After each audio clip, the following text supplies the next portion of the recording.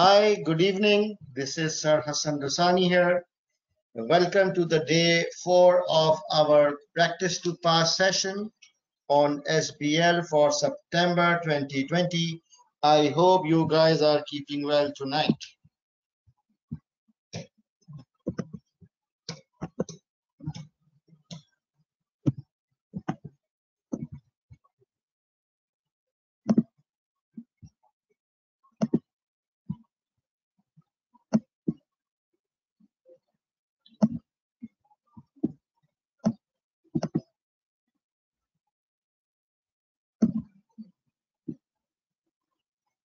Right, so as usual, let's wait for one more minute. Hi guys, can you hear me?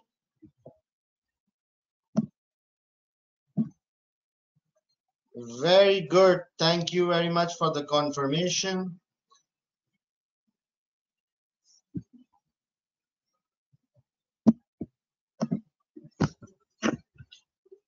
Very good. Thank you. So let's wait for maximum one more minute as people are trying to join in, and then we will start with tonight's session.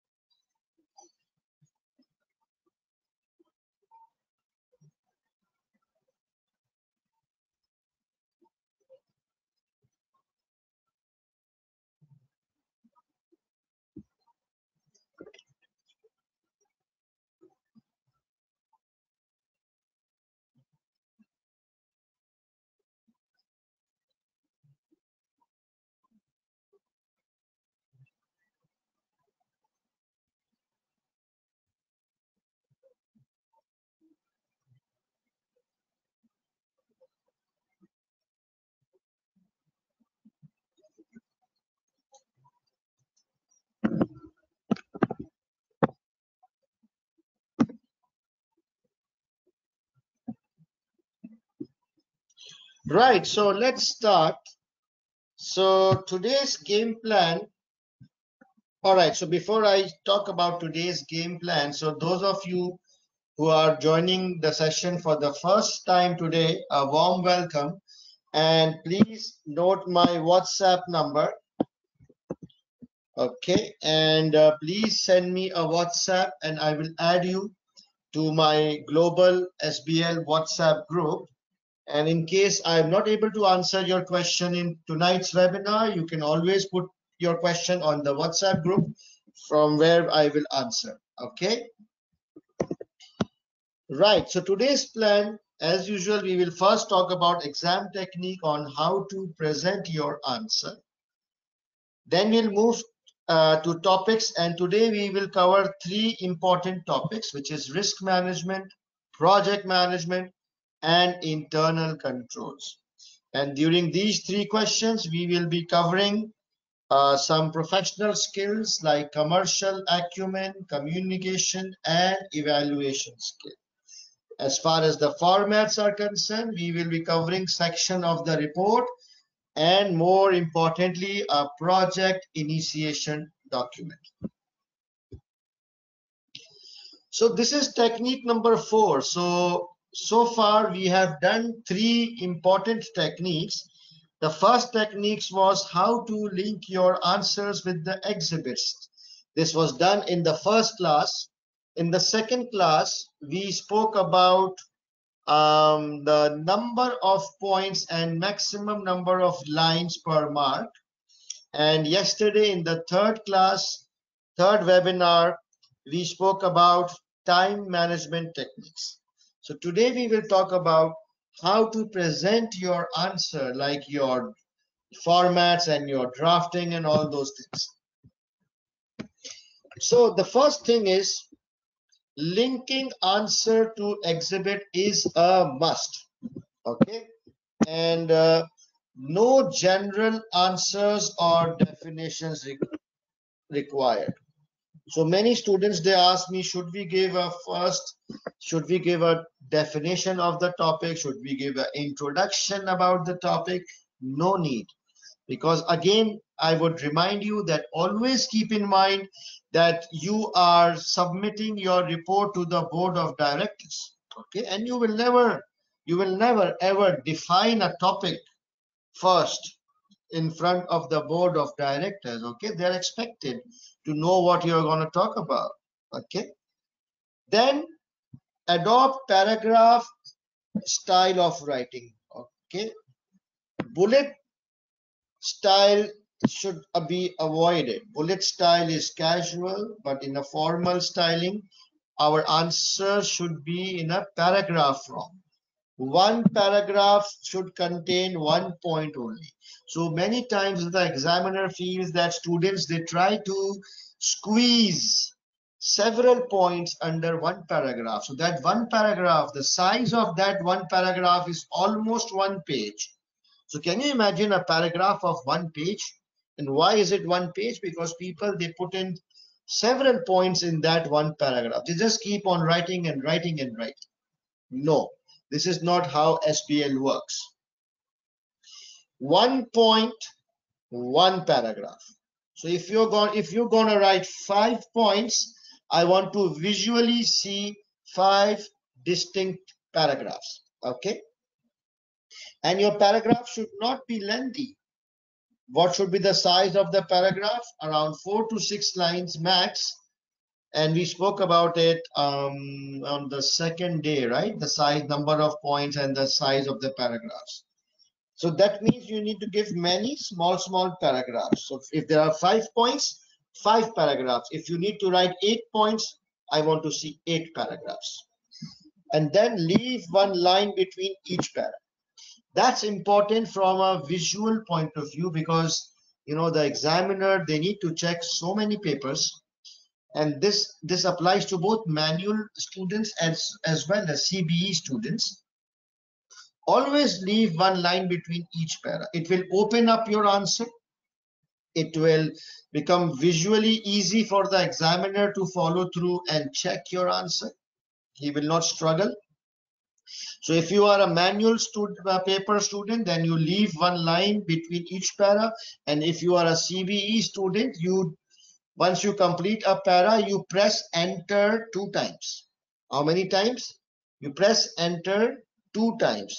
The first time you will press enter, it will give it will go down. Second time you will press enter, it will go 1 step, 1 row more downwards, right? So it will leave 1 space in between. Focus a lot on the format required in the question, and you've seen that in all our 3 days of a webinar. I was very particular and meticulous about the format. It does carry an impact on the examiner. Okay, look for stress words in the case, like very, extremely, significantly, notably. So these are stress words. And if you come across any stress word when you are reading the exhibit, try and use that sentence in your answer. Because if the examiner is placing some importance, if the examiner is saying something like it is competition is, there is significant competition. So he's actually putting a stress word. So you must never miss a point which carries a stress word. Okay. And then lastly, use of models is not mandatory. And I've been, talking about this ever since day one. So we just need to know some basic models. And here is the list of basic models. And I will talk about this list in tomorrow's class as well. Any questions? Okay, let me first finish this slide and then I will take questions. And then when you give recommendations, then mention the justification. So first of all, a recommendation should not be given until and unless the question asks you to give a recommendation. And in that scenario, when you are supposed to give a recommendation, then you also need to write a 3-liner justification of why you are recommending what you are recommending. Okay. Sometimes one requirement asks for 2 things. So this is an interesting thing. Sometimes one requirement asks for two things. So in one sentence, the examiner is asking you for two things. For example, I've given a real example here. In one of the questions, the examiner said,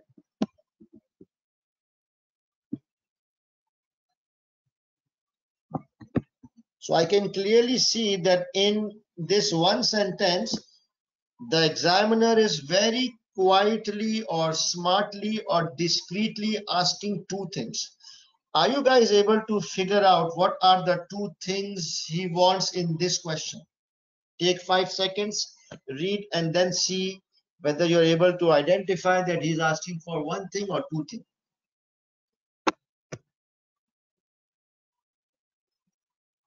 Yes, excellent. Role and value. Very good. So he's saying assess the role and value. So role has a different meaning and value has a different meaning. So if you remember yesterday's lecture, luckily we discussed non-executive directors yesterday, right? So role means what they do. They have 4 roles. One is strategy, second is I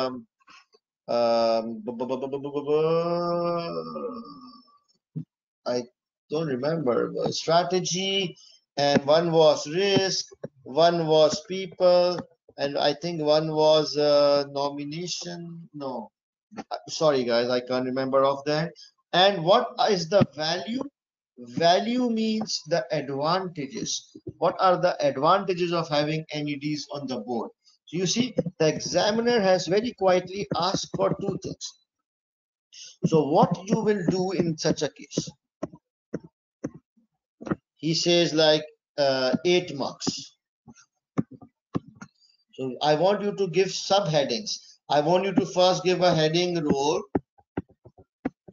and you mention the 4 roles, and after that you will give the heading value, and then you will mention 1, 2, 3 or advantages. Okay, so keep an eye on these kind of questions where the examiner innocently or quietly asks for two things under one sentence. Another example I have given is draft a memo which discusses the ethical and reputational concerns raised at the meeting. So in one reading, it would seem like it's a one requirement, but if you look closely, you need to discuss ethical concerns raised at the meeting, and you need to discuss reputational concerns. So it's a thin line between these two, but when you read this particular exhibit, you will be able to identify that there are few ethical concerns and few are reputational concerns. So it's always better that you give subheadings. First, you will write ethical concerns and mention 2 or 3 ethical concerns, and then you go to reputational concern subheading and mention 2 or 3 reputational concern. However, it doesn't mean that you have to mention same number of points between the two headings. It all depends on the availability of information, but at least give 2 subheadings so that the examiner clearly sees that you have addressed both the requirements. And last example is prepare briefing note which assesses the role and benefits of integrated reporting. We also did integrated reporting yesterday. So role of integrated reporting and then followed by benefits. Okay. And lastly, if a question asks you for identify weakness and recommend improvement, or identify risks and recommend mitigation factors, then use tabular format. I've been talking about it since yesterday. So these are some very basic points on how you will present your answer. Okay, now let me take some questions.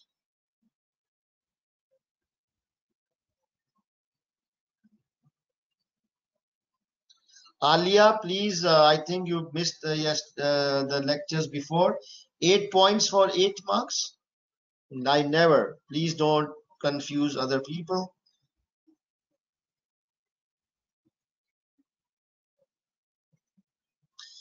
Where, okay, Siri Harsha asked a very interesting question. Sir, when I am writing SBL paper, I am having high level of confidence that I will pass. But when I check the answer with my suggested answers, I am getting 40 to 45%. So I believe that you are checking your answers from the suggested answers, provided by ACCA. If yes, then all the answers suggested or published by ACCA are not fit for examination conditions. Those are very, very ideal answers, and the examiner himself mentions many times that those answers are not expected under exam conditions, but the reason why they give such lengthy answers or such detailed answer is so that the students are able to see a variety of angles, so that their knowledge is broadened.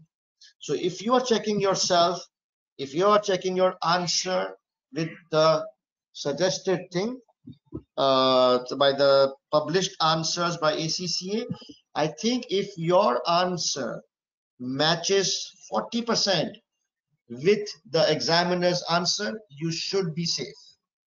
Okay. All right. Another question. Asan is saying a lot of instructors say if you don't use model, you lose certain marks. Well, let them say.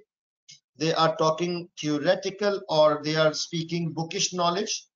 But that's not the case. If you read examiner's comments, the examiner says he's not interested in them. He likes models, but he doesn't want students to use model unnecessarily. So try and just stick with basic models, okay?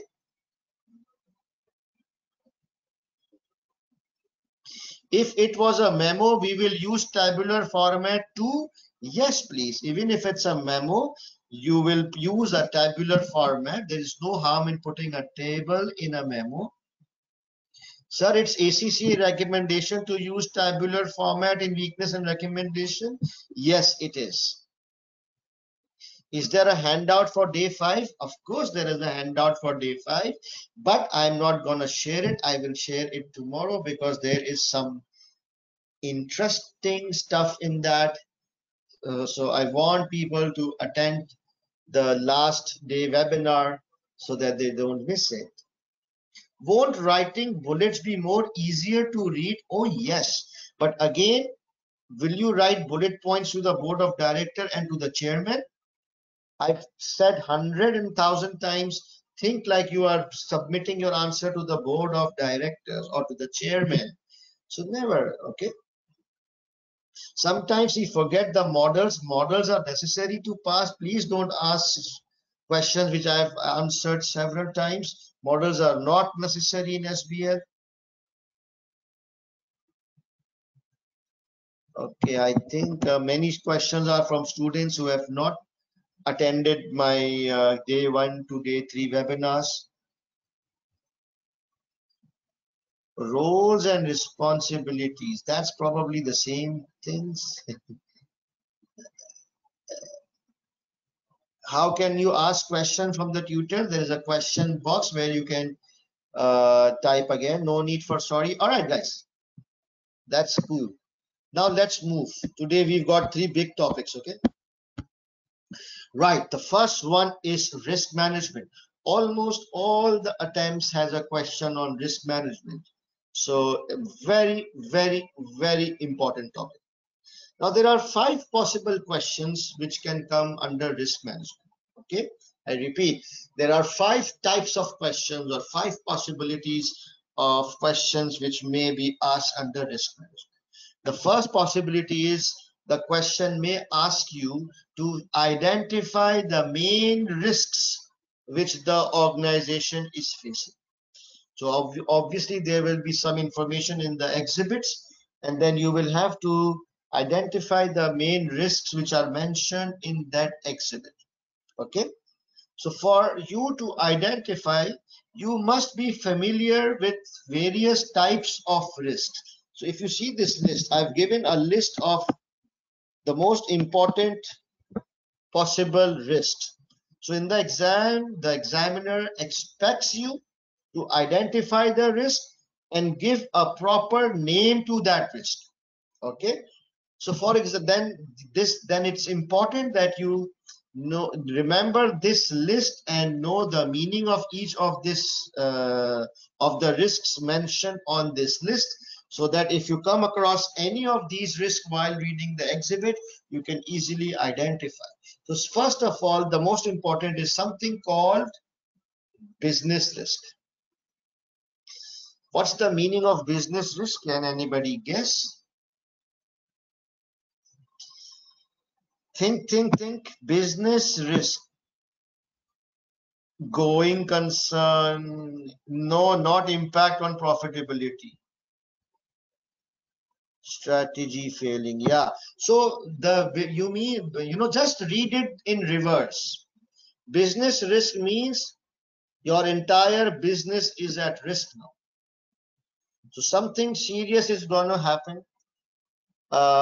Maybe the industry is become mature or is in declining phase, and so something serious which is affecting the entire business, and which if it is not addressed, it may eventually lead to going concern. Strategic risk is also very similar, which means that your strategies can go wrong, and obviously if your core strategies goes wrong, ultimately it will affect your business and it will turn into a business risk. Financial risk, a very important one. It covers two things. Okay, financial risk talks about profitability. So for example, if your revenues are falling and because of that your profitability is going down, and or you're making consistent losses, that's a financial risk, because consistent losses would eat up your cash, would eat up your capital and reserves, and eventually you will shut down. So financial risks. So if the company is struggling financially, which or performance wise, that's a profitability wise, it's a financial risk. The second thing is capital structure, like equity versus debt, or gearings, high gearings. So the way the companies are structured, this also comes under financial risk. So being finance students, you're expected to be very, very familiar with this word financial risk. But in simple terms, just remember, if you read that the company's revenue is going down, the profits are going down, it is a financial risk. Or if you see that now it's difficult to raise capital, or it's difficult to arrange finance or debts, or the gearing is going up, again it's a financial risk. Okay.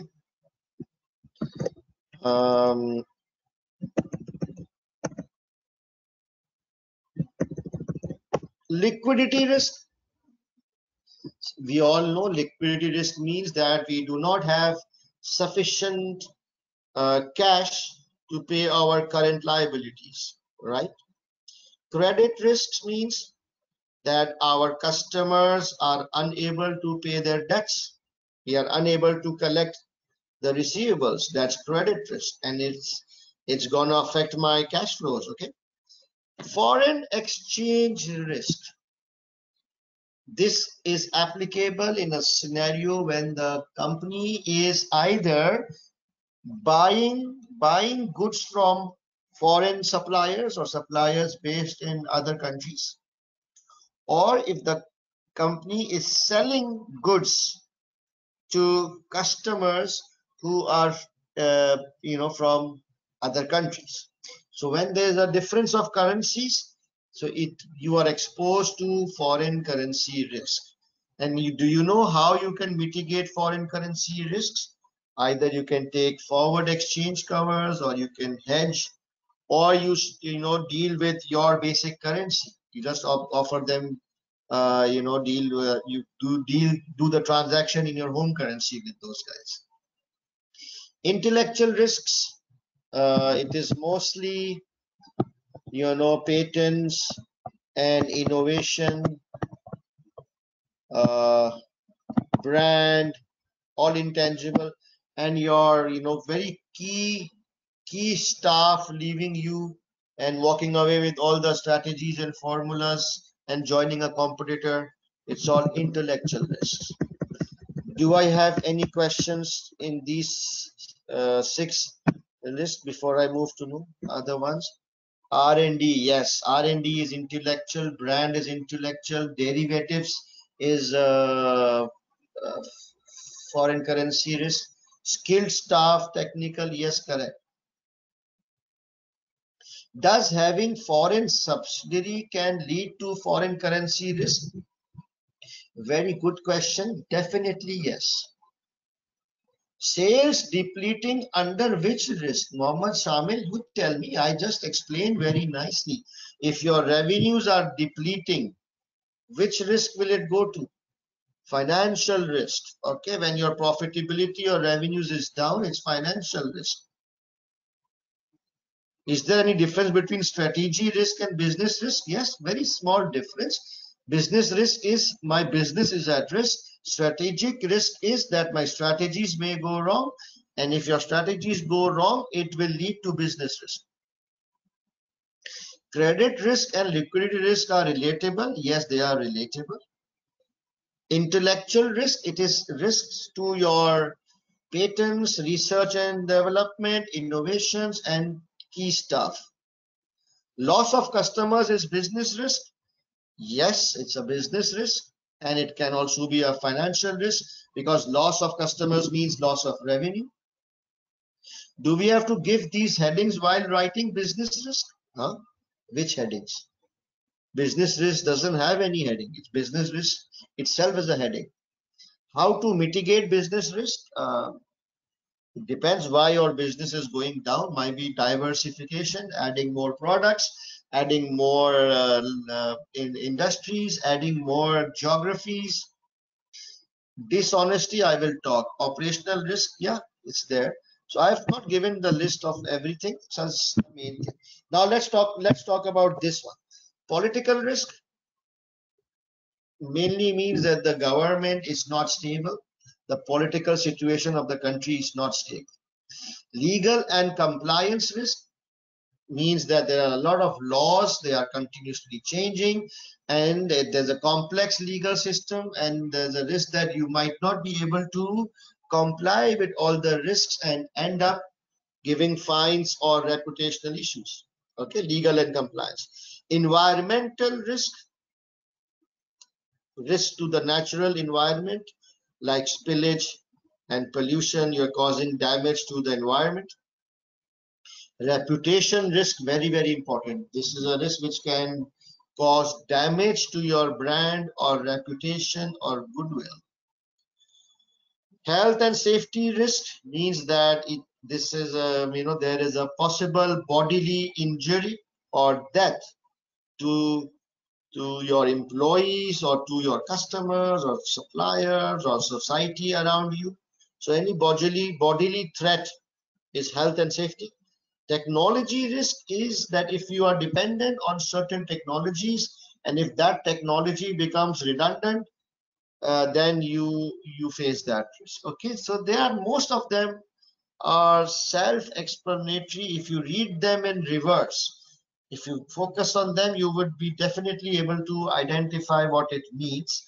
However, in the exam, you are expected to use these words.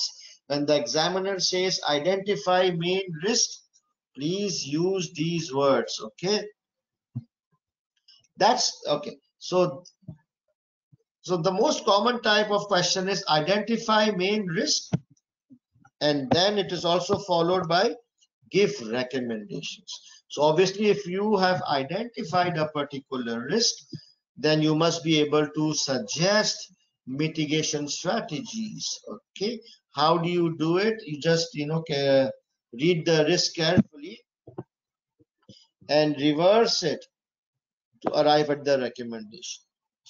Sometimes it will work, sometimes it will not work. Sometimes you might need a common sense, or sometimes the case will provide you some information why that particular risk is happening. So if you can just cover the reasons and reverse it, you will come up with a recommendation by default. Let me check for questions. Legal and compliance. I mean, what's your question, Vane? Do we need to write risk heading like business risk, credit risk in exam? It's good if you can write heading. I'm always in favor of small headings. Environmental risk could cause reputational risk. 100% yes. It can cause reputational risk. It can cause even business risk, because if it's something big, you're gonna lose your license.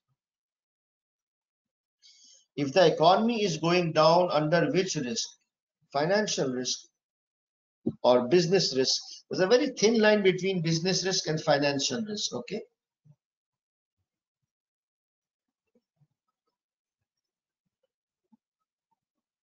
Won't a tabular format seem less professional? No, please.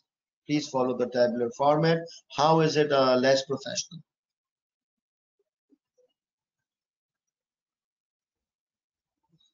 Operational risk is also there. I have not included in the list. There are 50 more risks out there in the world, but I have just given you the most important ones, or the risks which have been used many times by the examiner. There could be overlapping points here. Absolutely, yes. I will give you a recommendation example. Just wait, we will do a proper question. Yes, Yogesh, you are right. Total 3 marks. You remember yesterday? So if we get a question on risk plus recommendation, then we divide by 3, right, to arrive at the number of points. So it's total 3 marks for 1 risk and 1 recommendation. Can you explain probability risk? Probability risk is dishonesty, dishonest employees doing fraud, or giving bribes, or taking kickbacks. This is probability risk, is in fraudulent activities by your employees. Probability risk. Okay.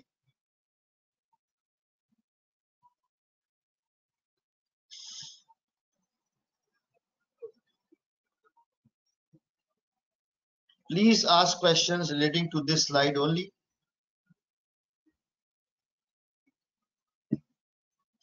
Thank you, Junaid. Right. So let's move on. Another question is, which the examiner can ask, is why risk varies company to company. Okay. So listen to my question.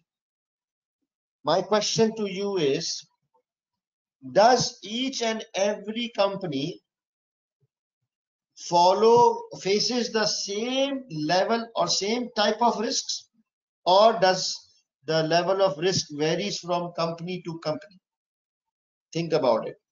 10 seconds. Does all company faces exactly same type of risks, or does the risks varies from company to company?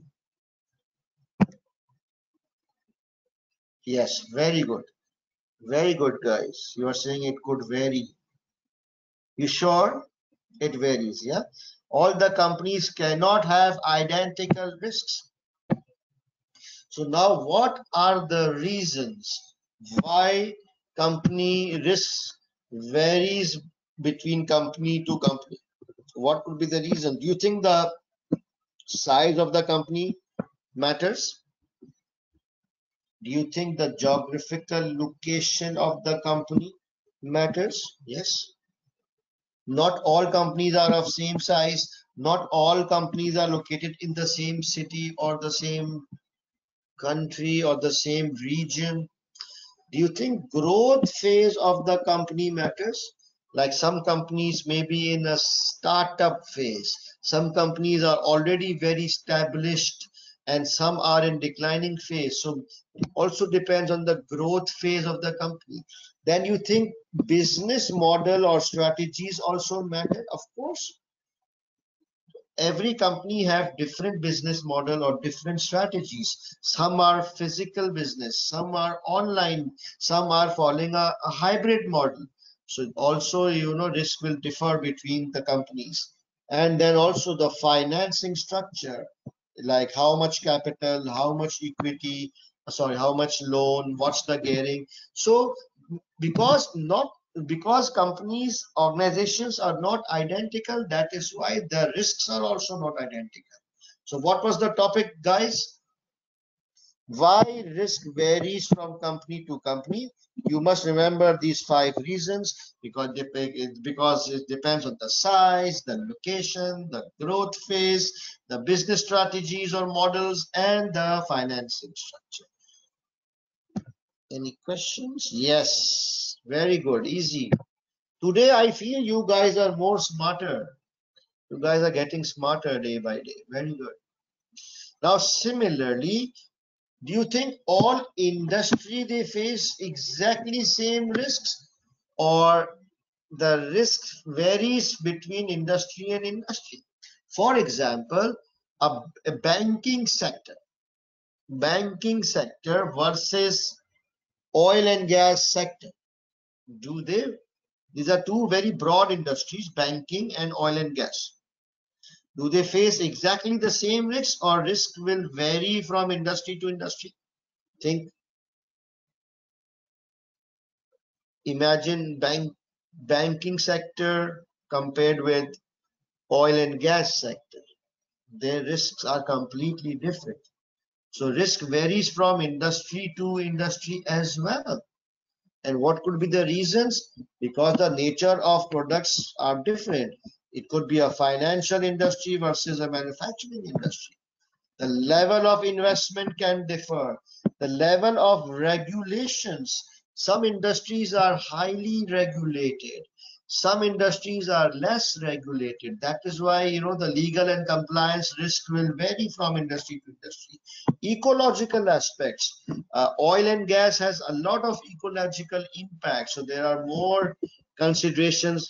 Environmental risks will be very high in oil and gas. Technological aspects, firms like high-tech firms like Facebook and Amazon, who are heavily dependent on technology, they face technology risks. So very easy topic, but in the exam somehow the students, they get confused. So just ask a very simple question in your mind. Does every company faces the same risk? No, right? So and automatically things will start coming into your head. Let me see any questions. Tesla. What will be the type of question?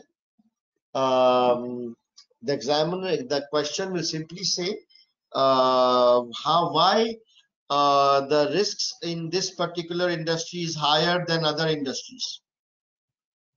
Okay, so you will say the risk in our industry is higher as compared to other industries because of da da da da da. You will look at ecological impacts, technological, ecological, regulatory, investments, and the nature of product. Now, risk diversification. So one of the ways where you can mitigate your risk is diversification. Don't put all eggs in one basket. So diversification means spreading. Okay, spread your risk, diversify. Now, whenever we talk about diversification, there are 3 levels of diversification. How much? 3 levels of diversification. How much? 3 levels of diversification. You should never forget it now. The first level of diversification is product diversification. That you add more products. You remain in the same industry, but you add more products. So for example, I'm a I'm a restaurant and I'm selling fast food, and then I diversify at a product level. I start selling bakery items or proper food as well, and juices as well. So I'm adding more stuff to my menu. That's product diversification. The next level of diversification is called industry diversification, where you actually move into diversify into other industries. You are not dependent on one industry. So you can diversify into something related, or you can diversify into something completely new and unrelated to your existing business. So if I'm a restaurant, I can diversify and I open uh, coffee houses, okay, or I can diversify and I can open a school, or I can diversify or open up a maternity hospital. It's all diversification. Some of it is related, some of it might be unrelated. The third possible diversification is geographical diversification. That you should not concentrate in any one city or any one country or any one region.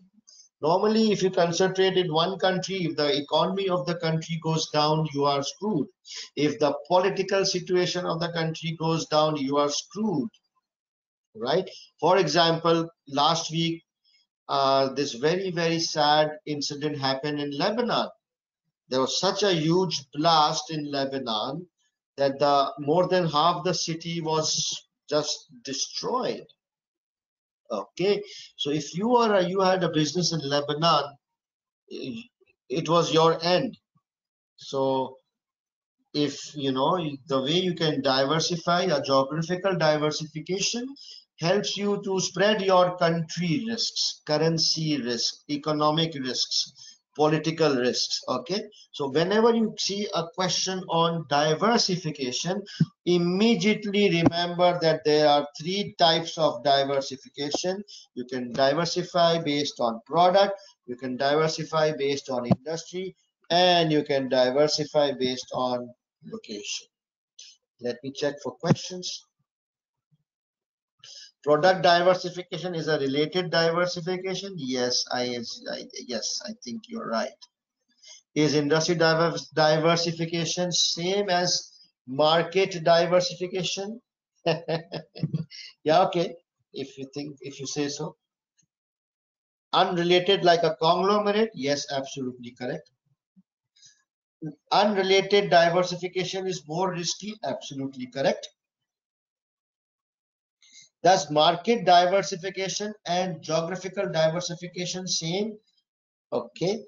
See, market diversification is a word which is used for both industry diversification, and it is also used as a word which is also used for geographical diversification. So market diversification is a broad terminology, includes both industry and geographical diversification.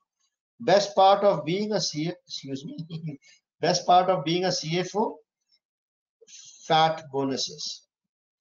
Okay. Conglomerate means, Google, please. Can we use growth vector model for these diversification explanation? Excuse me, Mr. Admin, can you shoot this guy? I've been shouting my lungs that please stay away from models, and you are bringing such a stupid model. Please stay away. Okay, don't take me seriously, okay? All right, guys, move on.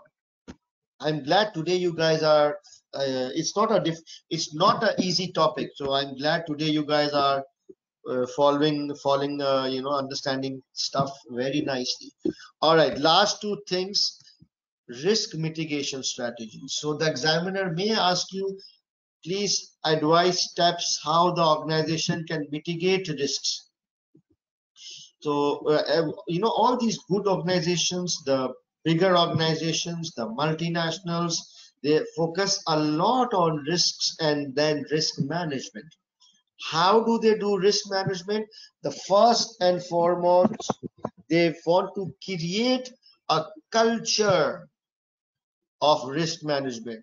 They say that risk management is not a task, it is a mindset. So they want that all the employees, whatever work they do, whatever decisions they take, they keep risk management in their mind and in the considerations. Okay, so they create a organization-wide culture of risk management. Then they adopt a risk management framework. Okay, just like there is financial reporting framework, there are all for risk management. There are also lots of frameworks, and the most famous and commonly used framework for risk management is called COSO's Enterprise Risk Management Framework. It's called COSO's ERM. So all organizations who wants to adopt proper risk management strategies, they adopt COSO's ERM framework. And then they can, the next thing they do is they adopt risk management strategies, which is TARA framework. We will cover TARA. No, we will not cover TARA framework, but TARA framework. Do you know TARA framework? T for transfer, avoid, reduce, and transfer, avoid, reduce, and something I don't remember. Risk committees. There must be, good companies have risk committees, especially the listed companies. It's mandatory. Then larger companies will have risk managers, and they will have regular risk audits. So just remember these few steps, which are important if the question says risk mitigation strategies can include what things. TARA is transfer, avoid, reduce, or accept. Thank you so much. COSO for internal control and risk are same. Earlier, COSO covers both things. There are, two broad modules in it. There's a COSO for risk management and COSO for internal controls as well, because internal controls is part and parcel of risk management. Okay. Yes. Do we need to go through COSO's ERM framework? No, please. What is a framework? I am sorry, I should have explained what is a framework. Framework is some guidelines. Okay, so like IFRS are proper, authentic, globally accepted guidelines, right? So IFRS is a accounting reporting framework. Similarly, there are proper proper guidelines for risk management as well. Heat maps, heat map I would have explained, but in CBE, after CBE, I don't expect heat maps to come in the exam, because you need to draw heat maps and you can't draw heat maps on Word or Excel. Right, so the first and foremost, embed in the culture of the organization. So how do you embed something in the culture of the organization? This could come in the exam, that the company wants to embed or introduce risk management in the culture. So the first thing is commitment from top management. So anything which you need to create the culture for, it has to come top down. So commitment from top management. You have a formal risk committee, you adopt ERM framework, a lot of training for employees at the time of orientation, include in their job descriptions, rewards. So all these activities will collectively, slowly and gradually start creating a culture of risk management in the organization. Okay. Last thing, advantage of having a separate risk committee. So we had discussed this yesterday, that having a separate risk committee has its own advantages. For example, it is more specialized, it is more focused, it can spend more time as compared to the full board. The full board can focus more on strategic issues, and having separate committee means higher involvement of NEDs and improves the confidence of the shareholders.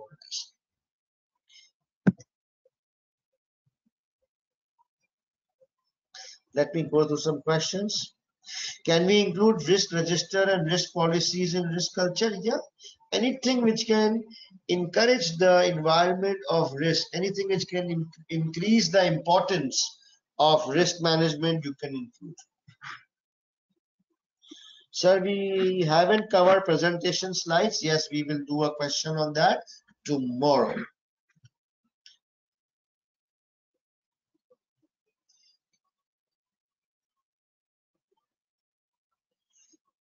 Pavitra, it is PDF annotator, PDF annotator software. Surprise disclose. No. Tomorrow, okay, I'll disclose the surprise. Tomorrow, the main thing is I will disclose the list of important topics, list of practice questions, and most important, I will discuss some dangerous technical articles which were published a couple of months back, and I expect a proper question on those. And those dangerous technical articles are called blockchain technology and cryptocurrencies. Okay, so we'll talk about it tomorrow. All right, so we've done this. Whenever you see a question on risk, try and give a tabular format, assume 3 marks for one risk, and if they say identify the risk, give the impact, and then recommend. In this case, you will create 3 columns, and then you will assume 4 marks for 1 point. Okay, 1 point means 1 risk followed by the impact and the recommendation. Right, so let's do one question. Our speed is a little bit slow, so I need to pick up. Exam question practice number 6, topic is risk management, SBL specimen number 1, DCS question number 2A. I think we did this question yesterday. DCS, is this DCS? Yeah, 2A. So let me open 2A.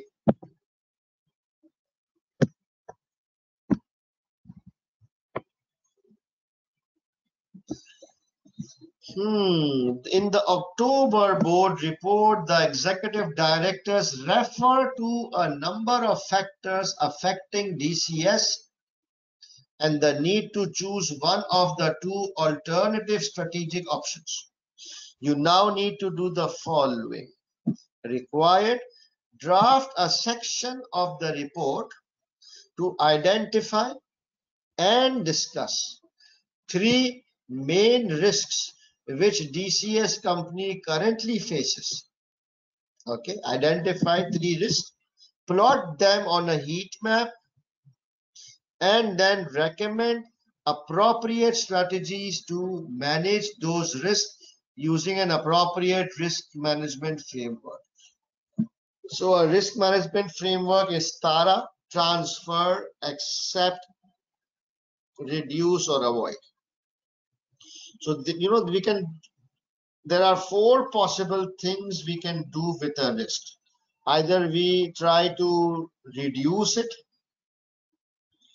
or we try to avoid it altogether, or we try to accept it, which means we just do nothing, we accept it as we go along, or we try to transfer it to someone like outsourcing or insurance or something, transfer the risk to someone else.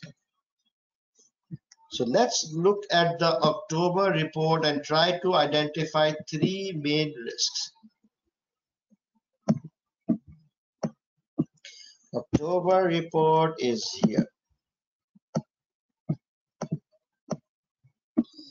So you don't need to read the whole report. I'll just tell you where. So do you see this this thing, this heading, this risk and opportunities? What are the, so this is a it is a October, it's a report by Jules, marketing director, to the board. Okay, so you are reading this report and it says what are the specific risks and opportunities which affect DCS ability to create value, blah blah blah blah blah. So what are the specific risks and opportunities? So we will just read. Okay guys, you guys read this 3 paragraph. Let me enlarge it.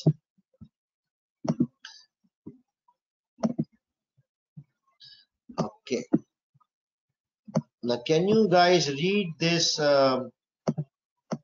from here to here and see if you are able to identify 3 risks? Okay, I give you 2 minutes. Time starts now. I do understand that you haven't read the background, so I will help you with that, but first read and then I'll explain.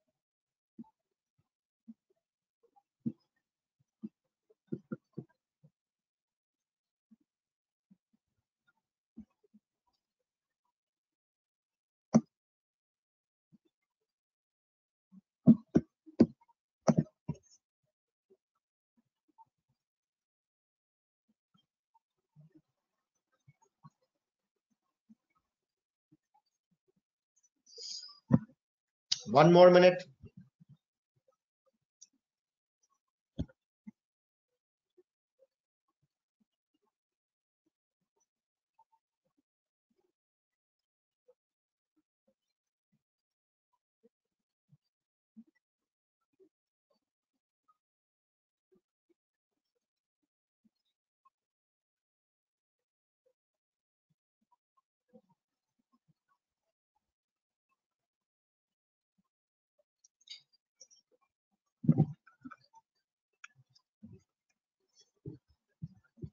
Right. So were you able to identify the main risk which this company is facing? So for example, just let me give a quick background that this company has 2 products. Okay. The first product is called data communication component. And this product contributes 65% to my total revenue. Okay. And what's happening to this? The international market for data communication component started to saturate and decline. Doesn't sound good to me. And this is a product which contributes 65% to my revenue. And the remaining 35% of the revenue comes from another product which is called supply and support of contracts. So this product is also facing some issues. We are now finding it increasingly difficult and costly to maintain the required level of network support. It is getting harder to recruit high caliber staff. The headquarters is on a location which is unattractive for key personnel to relocate. So all these things is making life miserable for the second product as well. So if your company has two products and both of them are going through a very, very difficult situation, which risks will you take this to? It's business risk. Now I think these are such big risks that if you don't do anything, it will eventually lead to a going concern. So I would say business risk. Okay, it could be a strategy risk, but I think it's more of a business risk. Now you are in a wrong industry altogether. Your industry is mature, it's declining. Okay, so I would say the number one risk is business risk, and you will copy paste. You will mention all these arguments there, but obviously not in a lot of detail, because what's the marks? Did anybody see the marks? 6 plus 2, 8. 8 divided by 3. How much is this? 8 divided by 3. So we need to give 3 points, 3 risks. Okay. So how do you mitigate this risk? The only way you can mitigate this risk is diversification, right? You add more products, you change industry, you do a geographical diversification. Remember 3 levels of diversification. Diversification is a tool through which you mitigate risks or you spread your risk. So if your current products are mature, you innovate and come up with new products. If your location is a problem, you do a geographical diversification. Okay.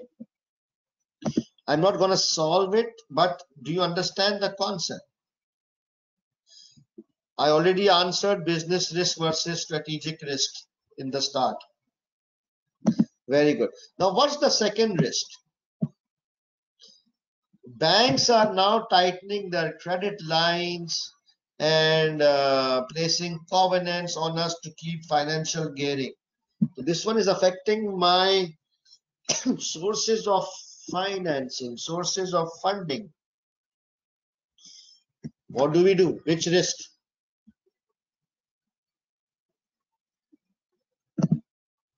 Financial risk. No, it's not liquidity risk, Anna.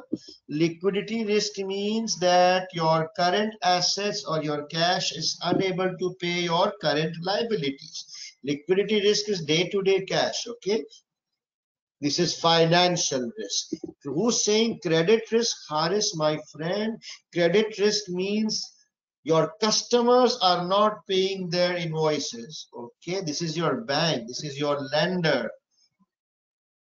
So it's financial risk. And how do you solve it? If your debt financing is not there, what are the other options? And it's mentioned here. It is unlikely that any future growth or investment can be financed from further debt, and we would need to use our considerable cash reserves or utilize internally generated funds, or they can raise equity based financing like ordinary shares or right issues. Okay, so mitigation factors are already given to you in the scenario. Let me look at questions. Equity financing, better working capital, reserves, using your cash reserves. Shilpa, very good. I don't want to. You are confused between financial and liquidity risk. Oh my God. Liquidity risk is day-to-day cash, my friend. Current assets being used to pay your current receivable assets like debtors and cash being used to pay your current liabilities like accounts payable. But a financial risk is something much bigger. Financial risk means you are either into continuous losses, you are losing revenues and profitabilities, your business will eventually end up in going concern, you are not able to raise capital or raise big finances for projects. Financial risk is much, much bigger than liquidity risk. Okay. Liquidity risk pertains to working capital. Yes, you can say that.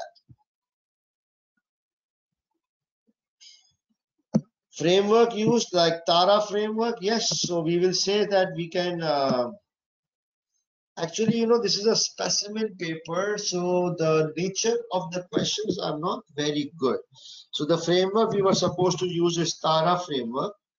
So if we are facing financial risks here, so we are trying to reduce the risk, okay, by we're looking at equity financing. We are not trying to transfer the risk. We are not trying to avoid the risk altogether. We're not trying to accept or do nothing. We're trying to reduce this risk. So reducing is one of the strategies of the Tara model. Same goes for this thing. Okay, so do not confuse with Tara model here. It's not a nice question to apply Tara model. So we were supposed to give 3 risks. So I need one more risks. I'm struggling to find a risk from here. Can anybody help me out? One more risk.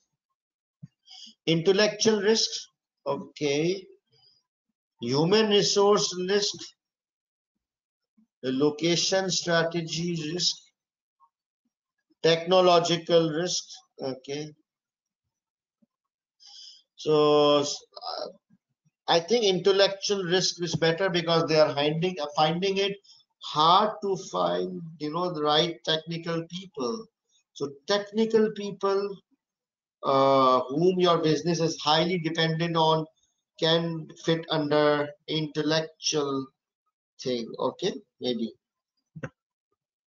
Geographical risk, not really. Geographical risk is something at a country level. They are saying that their location, like in their area or where their office is located, where their headquarters is located, that area is not good. Supply chain risk, I don't know how you can link this with the case. What will be the recommendation of intellectual risk? So we will look at the reason why this risk is there. We are facing intellectual risk. We are facing why we are unable to recruit good people is because of our headquarters location. So we must try and change and move to a location where we are able to attract good technical resources, or we try and set up work from home or an online setup where physical location doesn't matter and employees can work from home. All right, enough. Otherwise, in this question, if you read some other exhibit, there's a big risk on environmental factors. Okay, carbon footprint and this and that. So if you can't think of any third risk, you can always mention environmental risk. It is not from this exhibit, it's from another exhibit.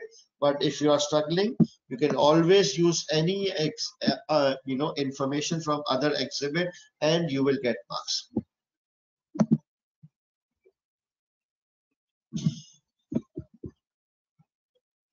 Okay.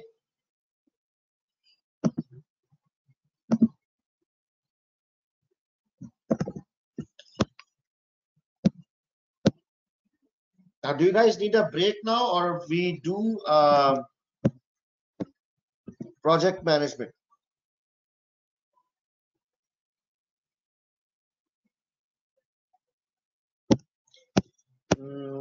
Or I have an idea. Wait. Project management is a big topic. You need to be a little fresh on that. So let's do project management after the break. Okay, let's do the third topic first. Internal controls. It's a very small and a very interesting topic, and it will be done in a short while. Just give me a second. I'll just have a glass of water, please.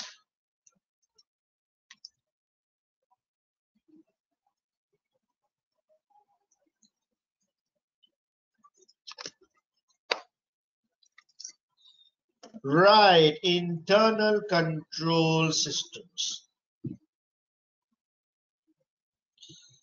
So do you know what is internal control system? There's a stupid definition. You can, let me go through it, but I'll explain to you in layman terms. But let's first read the definition. Okay?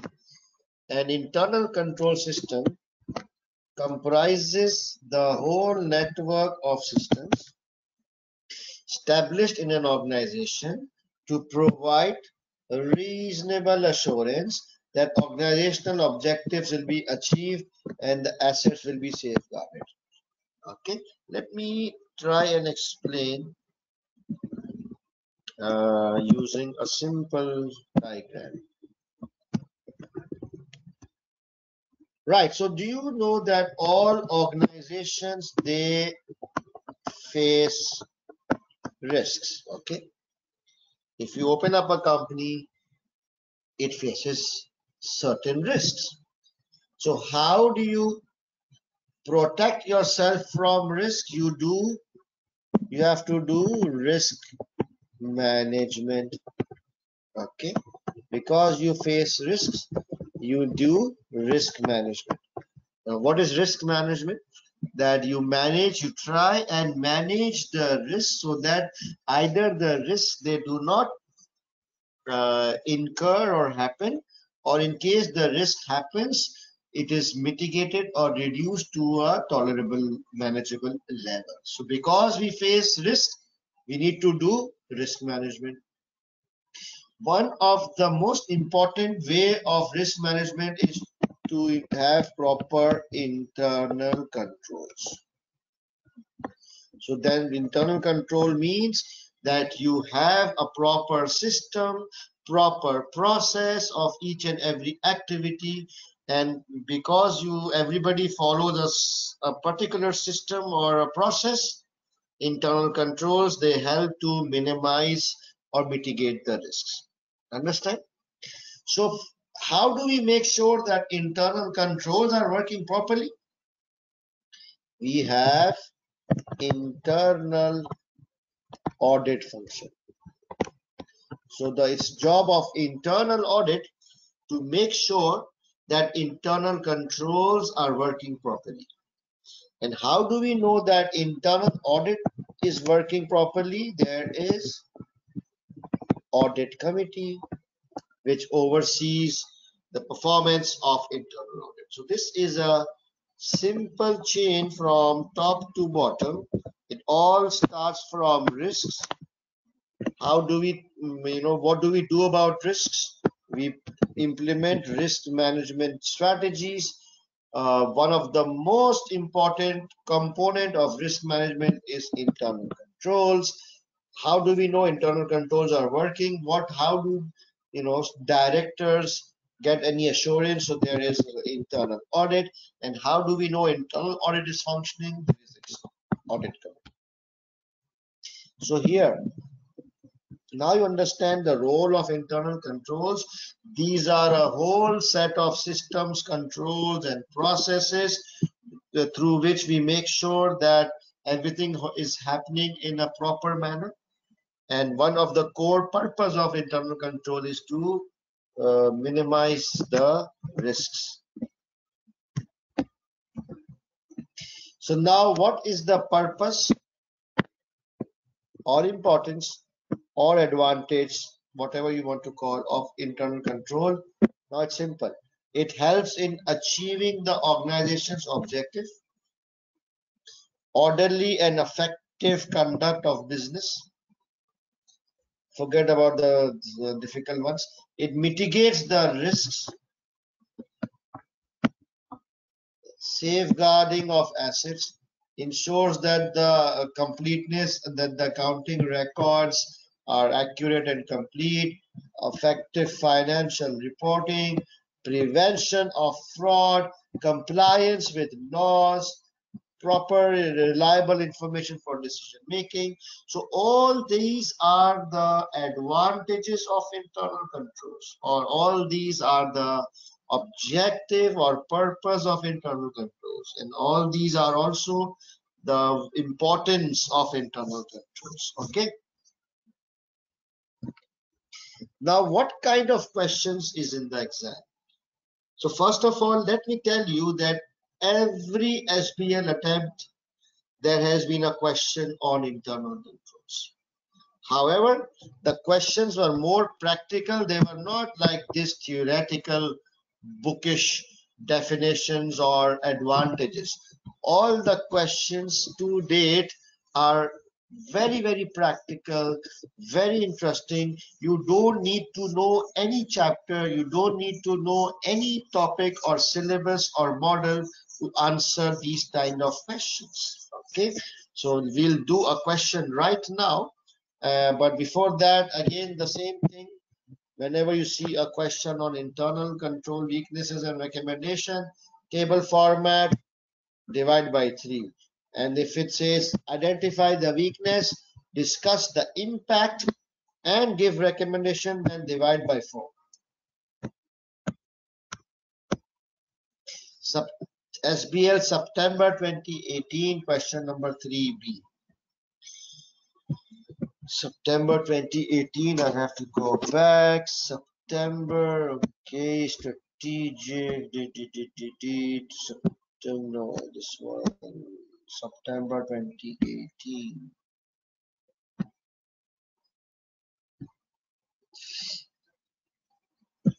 And we need to read the question 3B.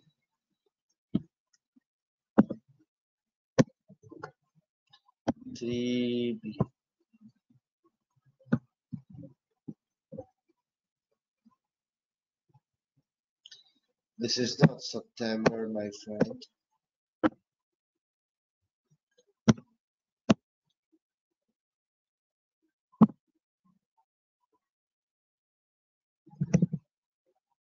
September.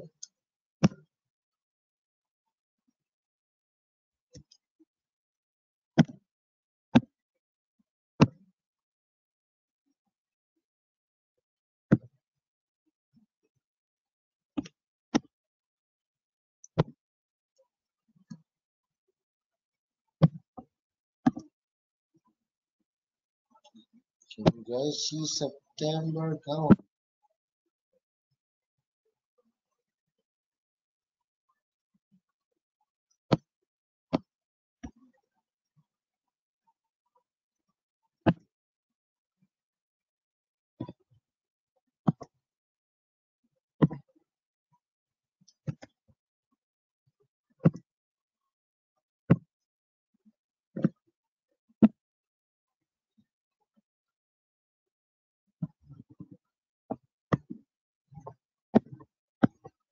Sorry guys, I'm not able to see September 2018, even though it's assigned.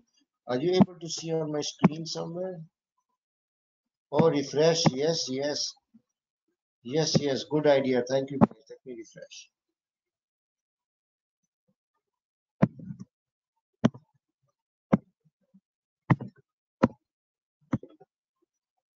Yeah, it works now. Thank you so much.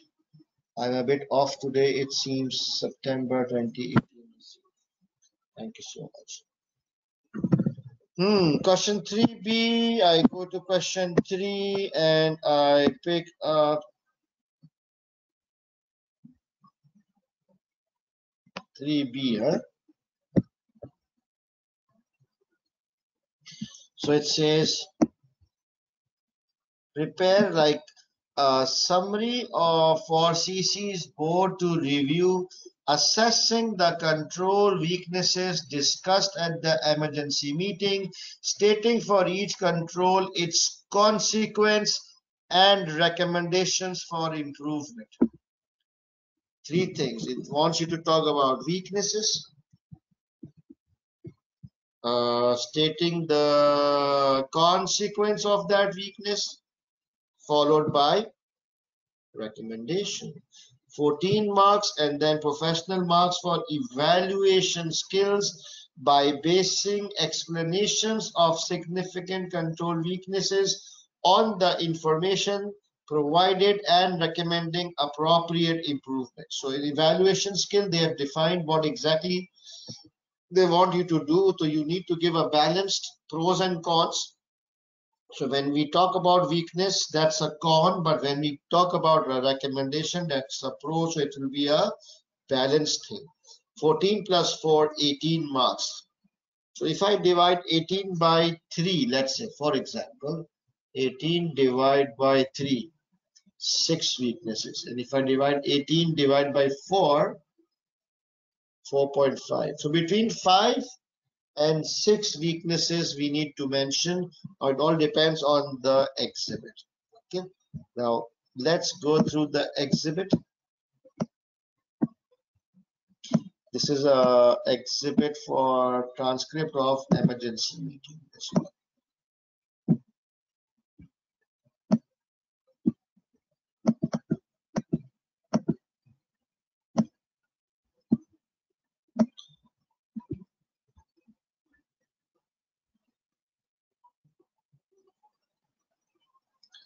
All right, guys. This is a transcript of a meeting.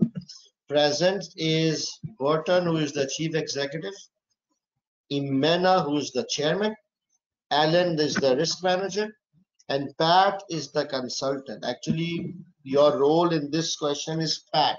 You are Pat, okay? The meeting began at 10 a.m.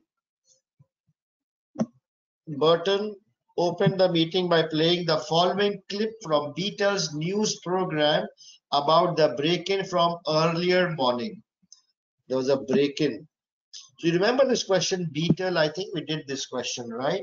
So this was this company, Cofold Construction, which is building the largest road in a neighboring country called Beetle. Presenter.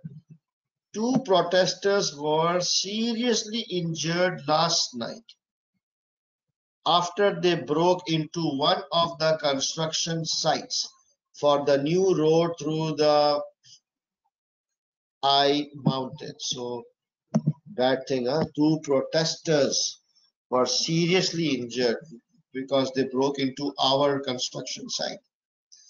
The break-in is an escalation. Why did they break in? It's an escalation of the recent protest against the new road. Protesters have been unhappy that they have not been able to meet with Burton, the chief executive. That's just a background, okay? There's no weakness there. Now let's come here where the weakness is. Burton, I thought that showing the news report was the best way to brief you on what happened, although Alan had found out more since. Alan, I've spoken to our employees and the staff from Solin Security, the security firm in Beetle, which we use. It seems that they both went to deal with the protesters at the main entrance. Imena, were there only 2 security staff on site? Yes, the contract only states that the security post should be manned at all times. Interesting. So I think that the protesters were able to break in because we just have 2 security guards. I just shaded it. Let's Imena. The news report mentioned an attempt break-in last week. Were we told about it? Alan, the security staff said that they reported it to their managers, but no one from Solin Security appears to have contacted us. Strange. So there was a break-in attempt last week as well, but the management was never informed. Isn't that a weakness? What do you think?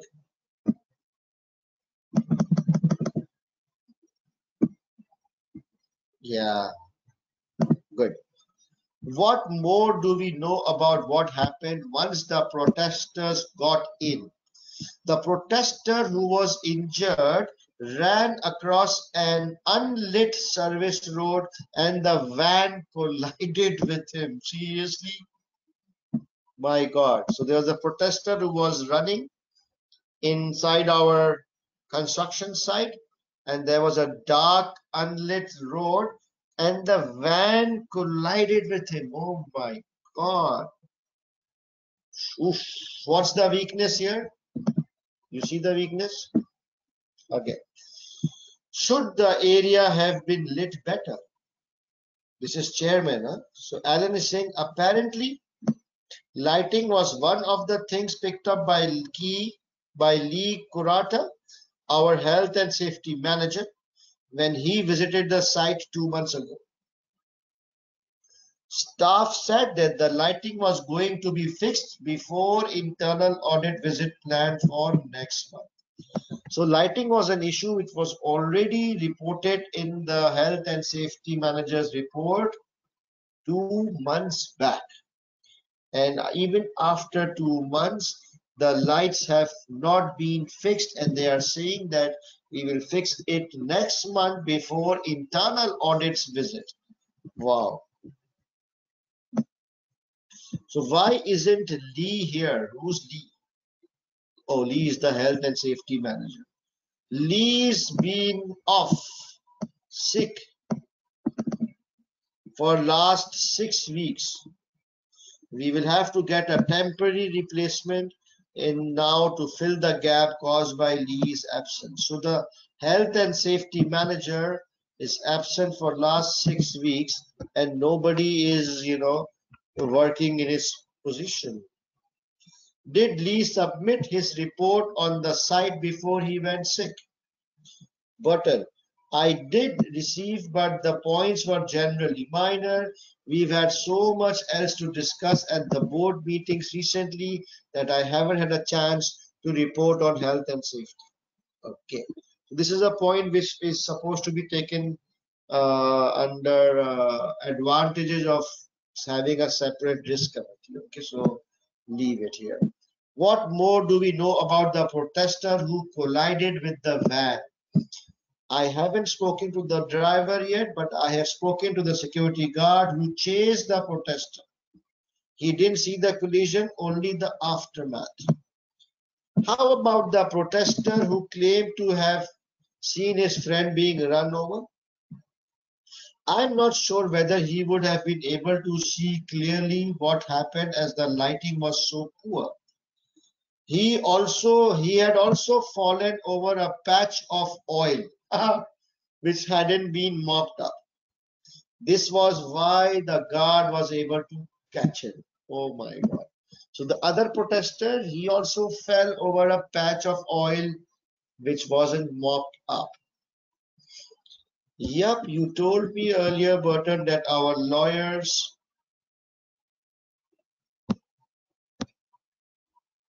All right, done. So, the rest of the material is for some other questions. So, guys, are you able to identify weaknesses from this interview? So, what's the first weakness? Insufficient number of security staff. Do you agree? What's the first weakness? Yes. Insufficient security staff, or insufficient number of security staff, or you can say only 2 security staff on site.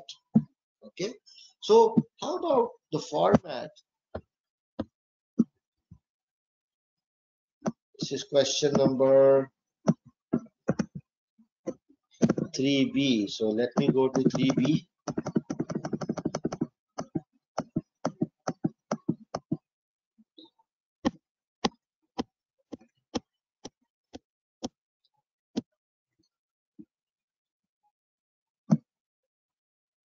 So I'd already done this with a little while, when I was practicing myself. So the format would be, I would like to have 3 columns: weakness, consequence, recommendation, because all these 3 are required in your tasks. So what's the weakness? There were only 2 security staff on site. So what's the consequence? What happened? What can go wrong if there are only two guards? So I just simply said protesters were able to break in from the other entry points as there was insufficient number of guards. You can also say unauthorized people can enter our project construction site. There could be theft or there could be malicious intents. Okay, whatever you think can be the consequence. What do you recommend now? What is your recommendation? Let's think. Any recommendation? How do you fix this weakness? Increase in the number of security guards. Very good, Desire. Very good. It's simply whatever is the weakness, turn it around, and it becomes the recommendation. I repeat, whatever is the weakness, turn it around and it becomes the recommendation. Insufficient number of security guard, what will be the recommendation?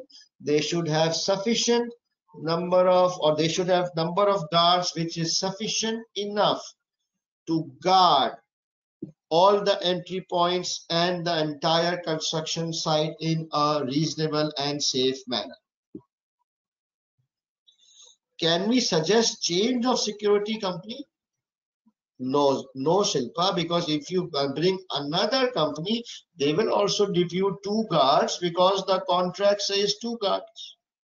It is your decision. So the root cause is not the security company. The root cause is that you have been stupid and you just told them you need two guards. So you actually need to increase the number of guards. Okay.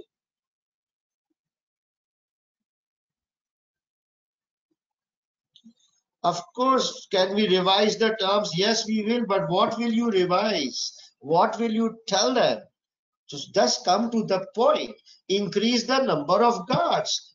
Forget about revise the contract, this and that. First, you give the main thing that you increase the number of guards. Halas. Okay. Okay. What's the weakness number 2?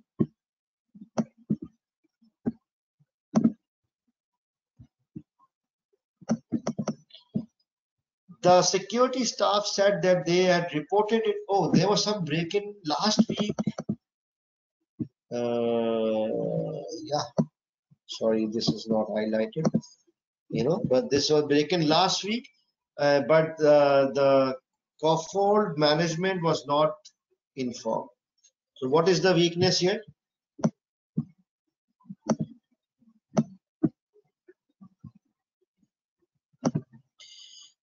Attempted break-in of last week was not informed to CC's management. Fine. So the security company did not inform us. That's the weakness. What can go wrong? What is the consequence if management is not informed of any bad or abnormal safety security situation? So consequence is CC is unaware of any security breaches and hence were not able to take preventive actions.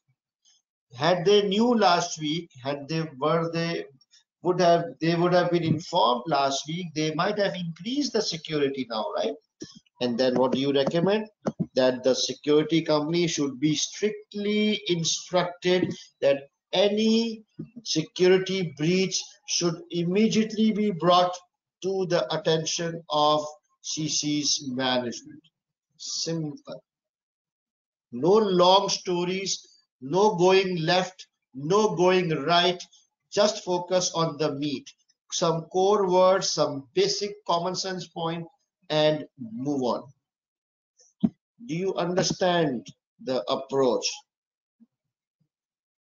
Yes, Shilpa, you are right. Okay, so what else? 2 down. 3 weaknesses more to go. So unlit service, okay. I'm speeding up, I'm not going to details. Unlit service road, improper lighting, consequence It can lead to health and accidents and health and safety issues of the employees or any customers or public. And what do you recommend? That all the entire project site should be sufficiently lighted so that any accident can be avoided. Simple. And then this weakness, that this insufficient lighting was reported 2 months ago, but they have not done anything. In fact, they were waiting for 1 more month. What's the consequence? If you do not implement the recommendations quickly, they will lead to more and more accidents and reputational issues. What do you recommend? That all health and safety related reports should be immediately addressed and implemented, and they should not be delayed. Now Lee has been sick for last 6 weeks. He or she, I don't know, is not reporting at work for last 6 weeks, and nobody's doing their job. What's the consequence? The consequence would be that there's no health and safety manager available. So any health and safety issues will be unaddressed. Recommendation that until Lee is returns back, there should be the health and safety, the role of health and safety manager should be delegated or substituted to some other appropriate person. And what about this oil patch? Didn't mop up, he slipped, he fell. So understand? So now I have a question. Which syllabus or model or topic is required here to answer this type of a question, other than common sense? Yeah. Internal control is the topic. Tara, come on, who said Tara? Where did I use Tara in this question? TRM, which? Oh, come on. Which chapter you read? Were you able to do this question without reading any technical thing? It was just a common sense thing to identify a weakness, less security guards, less lighting, oil spillages, all these things, just common sense. Okay, so, and I can see it's not very common. Right, so the good news is that this kind of question is almost there in every attempt. And I feel that these are high scoring questions and a little bit of time saving questions, because it's, you just quickly identify some risks, some consequences, and a quick recommendation. But at least even if it's not time saving, it is high scoring because it's just common sense. Okay, so I hope that also in your attempt this kind of question comes. And look at the marks, 14 plus 4, 18 marks for such a question. And it's a real paper, huh? It's a September attempt paper. It's not a specimen paper. So 18 marks is, if I score like at least 12 marks, it would be awesome. All right, do I have any questions before we go for a break? So did we apply evaluation skill? Indirectly, yes, not in proper sense. Evaluation skill means giving a balanced view to the thing, right? The balanced view to the board. So we are talking about weaknesses, then we talked about consequences, and we talked about recommendations. So that's a complete holistic balanced view, right? So in that sense, yes, we did achieve evaluation skill. Mohammed Shamil, good one. Yes, you can, but it's too long, too lengthy. How will you do referencing of this type of question? This is a one-to-one exhibit. Did you attend yesterday's lecture where I said one-to-one exhibit and one-to-many? No, no, sorry. This is not a one-to-one. It is a transcript. There are, so you just mark and you just write question number 3B. You just write 3B up in front of all the weaknesses. That's it. And then, or you can copy paste all the weaknesses under your in your Microsoft Word processor.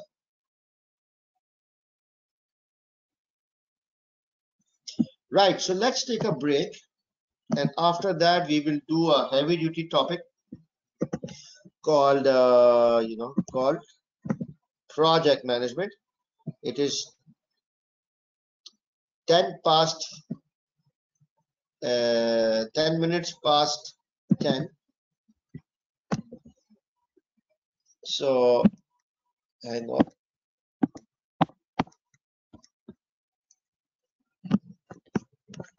So let's meet at 10:20 p.m. Okay.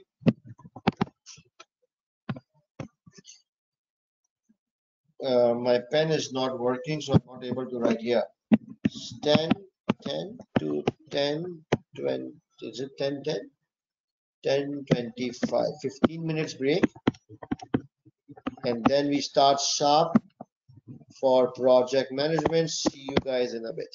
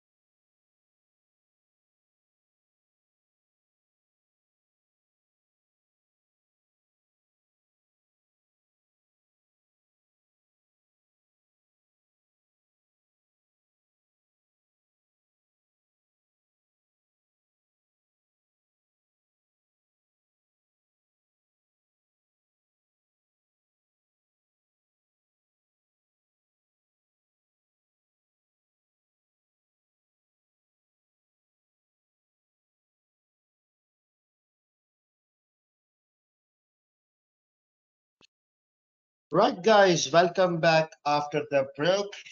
So our last topic for tonight is project management.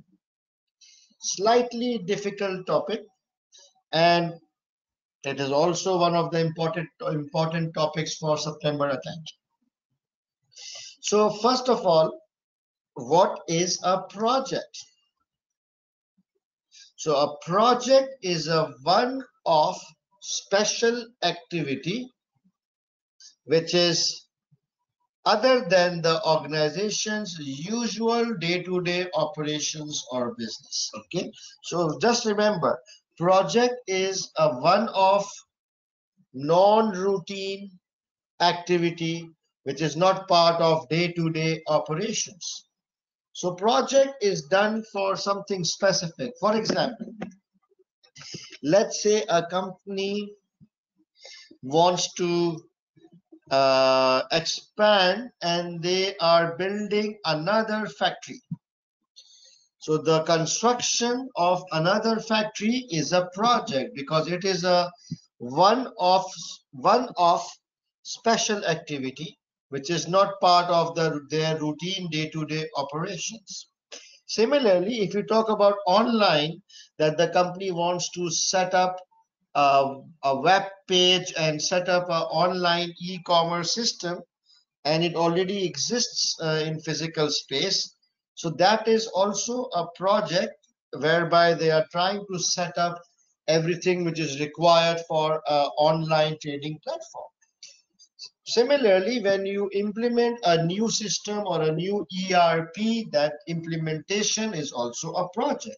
So anything which is one of special activity is project. Okay. Now, why is project important? What things we need to consider? Why are we doing or talking about projects? So, projects generally are expensive. They involve big money. Okay, so you need to do a proper planning before you initiate any project.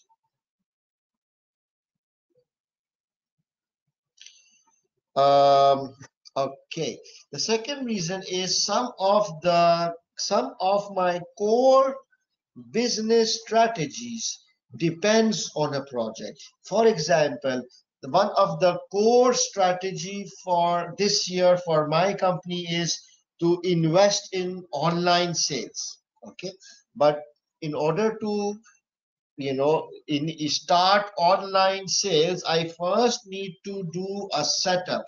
I need to do a website. I need to upgrade my systems, all those things. So until and unless I set up the online stuff, I won't be able to initiate my strategy of having online sales. So projects are very, very important for businesses. Okay, so now something which is important, um, obviously then the board needs to make sure that all projects are controlled properly. Just give me a second, guys. I'm struggling with my marker. Okay, now it's okay. So there is proper project management steps which needs to be followed. You just can't you need to control a project in a disciplined and a structured manner. Otherwise, the project will go haphazard, it will go out of control, and in the end, you will realize that the project was a big flop, loss of money, loss of time, and loss of efforts. Okay, so what are the key project management steps? First of all, there has to be a formal project initiation document duly approved by the board. Extremely critical step. Because project involve extra money, extra resources. They require money, resources, time, and effort. You just cannot start a project without approval.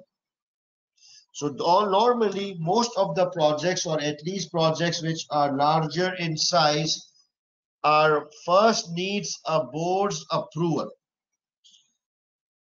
So once the board approves a project, then it can, initiate and move into the execution phase. So the first and foremost step required in a good project management approach is the initial approval. The document is called project initiation document. This document is submitted to the board of directors. They read the project initiation document thoroughly. If they have questions, they will ask. And then if they think that the project is worthwhile, if they think that the benefits stated in the project initiation document is worth the risk and time and investment, they would approve the project. Otherwise, they will reject the project. So in case they approve the project will move further into the next stage. And in case the directors reject the project will immediately be finished and shelved. Okay, do you understand the high level concept? Now, let me look at any questions you guys have.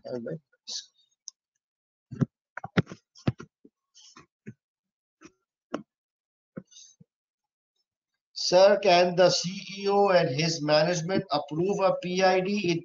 It actually depends on the size, value, nature of the project and what kind of authority the board has delegated to the CEO. But generally, important projects or projects above a certain monetary threshold cannot be approved by the CEO.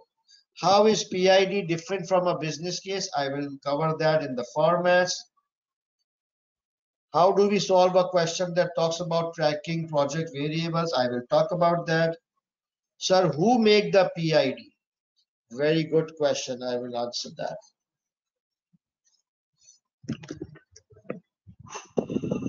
So, okay. Relevant questions, but I will answer at the right time. Actually, I'm struggling with my electronic pen.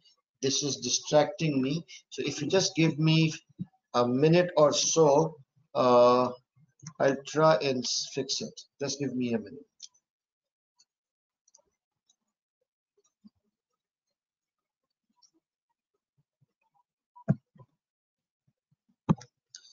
All right. So once the project gets approved, and the contents of a PID is a very important topic which we will do in a little bit.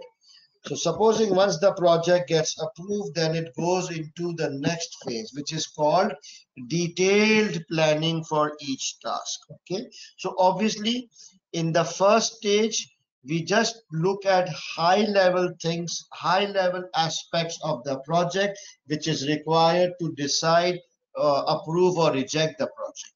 Once the project is approved, then only we go into detailed planning for each task within the project. After the detailed planning, the third stage is implementation. So we look at the detailed plan and we execute. So that's implementation. During implementation, there is regular progress monitoring of the project to see how the progress is monitoring in terms of timelines, in terms of quality, in terms of costs. Once the project is done, it is then tested, and then it is handed over to the intended users. Okay, pretty common sense thing that first there is initial approval, after that there is detailed planning, then execution or implementation, and throughout there will be regular progress monitoring. Once the project is completed, a thorough testing is done, and then the project is handed over to the users. Okay, now there are two very important documents which are prepared after the project is handed over to the users. So actually there are, the first important document is a PID. That's the first important document. And then second important document, third important document. There are several documents here as well, like a project plan, progress report, but let's skip that for the time being. The important wise, one, PID, two, and three. So a post-project review is a document in which we analyze whether the project followed the project management steps. Simple, that's it. We just try and see whether all these steps, all the discipline, all the steps mentioned under project management framework, were those properly followed or not. And the reason to see that is lessons learned, what went wrong during the project management phase, so that in next projects we are able to do better planning and better management. Okay, you can see here it says how the project was managed, means that all these steps were followed or not.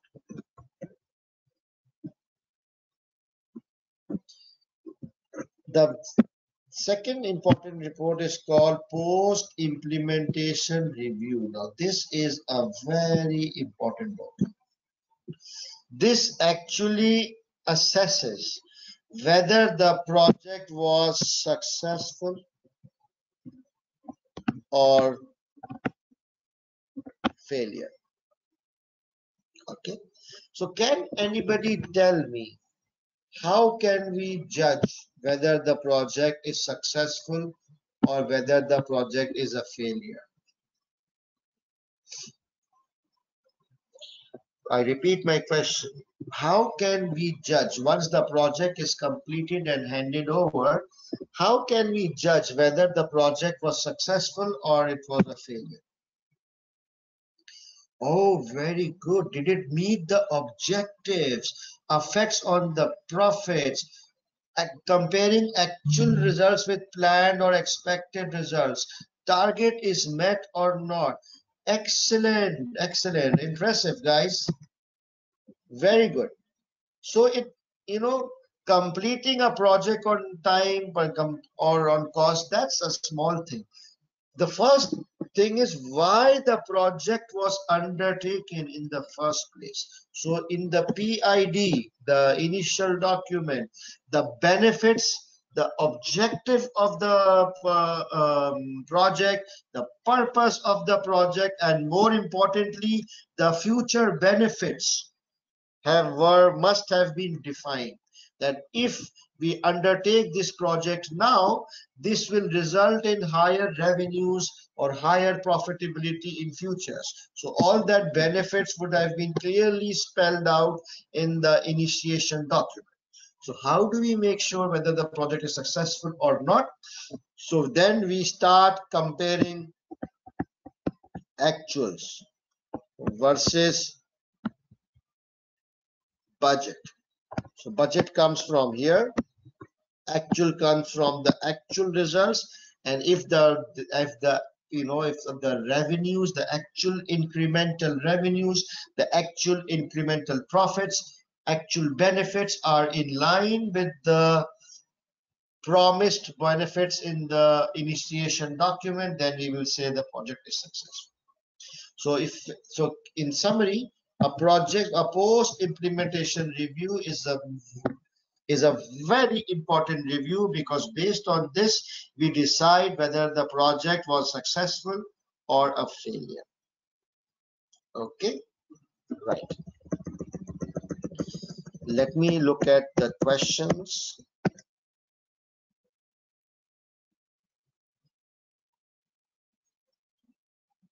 Yes, this is post implementation review.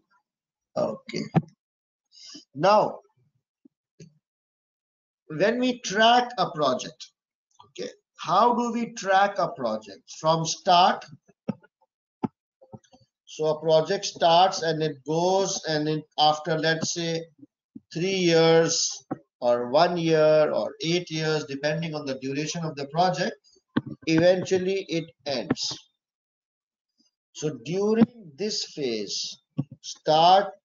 from start till end, how do you track the project? How do you monitor the progress? Okay, so basically always remember that a project has 3 legs. How many legs? 3 legs. So I have seen 2-legged creatures. I have seen 4-legged creatures, but I don't think I have seen a 3-legged creature except projects.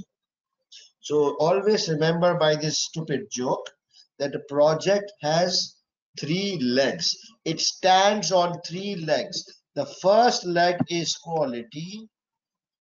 The second leg is timelines or duration, and the third leg is cost. It's like a tripod. Okay, those of you who have studied science, it's a tripod.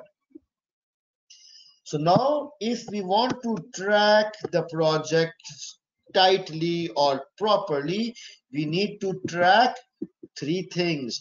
We need to track the quality aspects of the project, we need to track the timeline or duration, and we need to track the costs of the project. So the question if says what are the key variables, or how the board can track the key variables of any project, you will say that the 3 most important key variables of project is quality, time, and cost.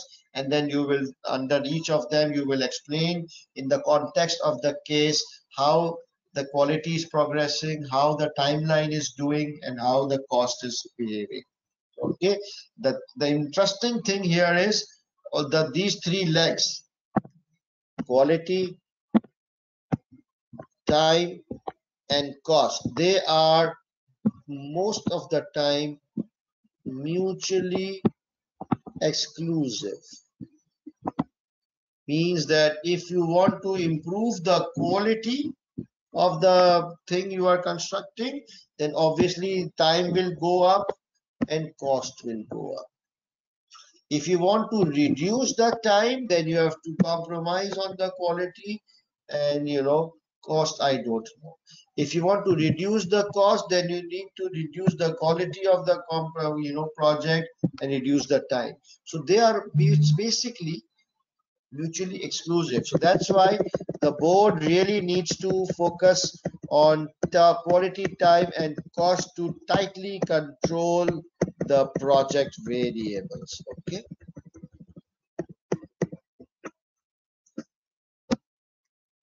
Let me take questions before I move to the last thing.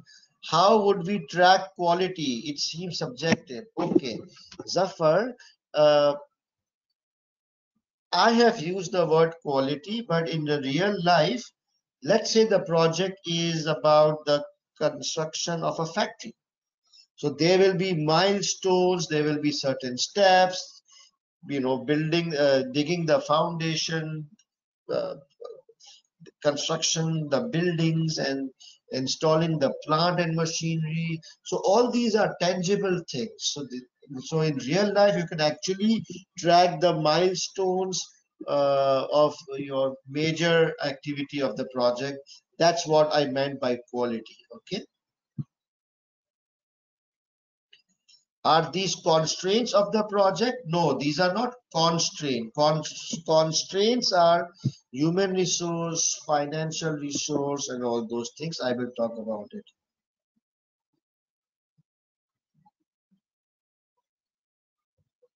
All right. So now so in the exam there was two questions so far. One was on tracking project variables. So if you would have used the word quality, time, and cost in your answer and written like 4 or 5 lines for time, 4 or 5 lines on quality, linking from the case, and there was information in the case, you would have scored full marks. The second type of question which has been asked a couple of times is about the PID, the contents of a PID. So here is a list of contents of a PID, but I will hide it for a few minutes. Okay. Now I want you to think. As I said, that project involves big money, big resources. There are risks associated with the projects, right? That is why large and important projects are always approved by the board before they are executed. Correct? Now imagine that you are sitting on the board of directors. You are the CFO or the finance director or even a non-executive director. Now you are sitting on the board and someone is proposing a project of $1 million. Okay, the project would require initial outlay or initial cost of $1 million. So it's a serious project. And they are now seeking your approval. They want you to take a look at the project and give them approval to proceed and sign off on a $1 million cashed for them. Okay. Now, you being a director, what kind of basic information would you expect or would you require about the project to help you understand and help you decide whether you should approve the project or reject the project? So think of 3, 4, 5 basic items you would want to see in a project initiation document so that you can decide to give approval or to reject. 10 seconds. Think of 3, 4, 5 items as much as you can. Payback period, okay. Benefits, okay. Project objectives, NPV, time, constraints, benefits, scope, cost benefit analysis, risk assessments, time, stakeholders, very good. Purpose, I'm just reading quickly your comments. Resources, benefits exceed the costs, risks, reputation, objective, team, scope, time frame, morale, constraints, returns, cost, value addition, stakeholders. Excellent, guys. Excellent. Monitoring, that's a good one. Monitoring, Sudhir, is a good one. No, Sarah. Human resource, review plus monitoring, risk, quality. Excellent. So now let me show you the list. What are the contents of a PA? First of all, I would expect to see a clear, defined scope and objective. What is the purpose of the project? Why we gonna do this project? How it's gonna benefit us as a company.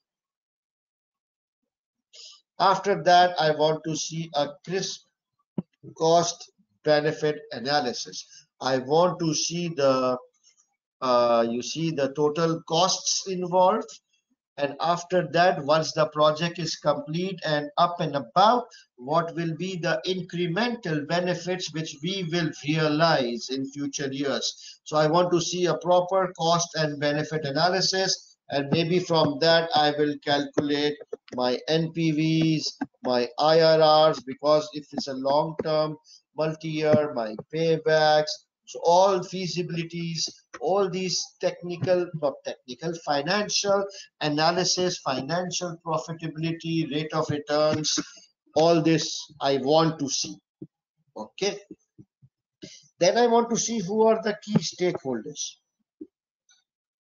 Stakeholders are people who are either, are affected by the project or involved in the project or interested in the project.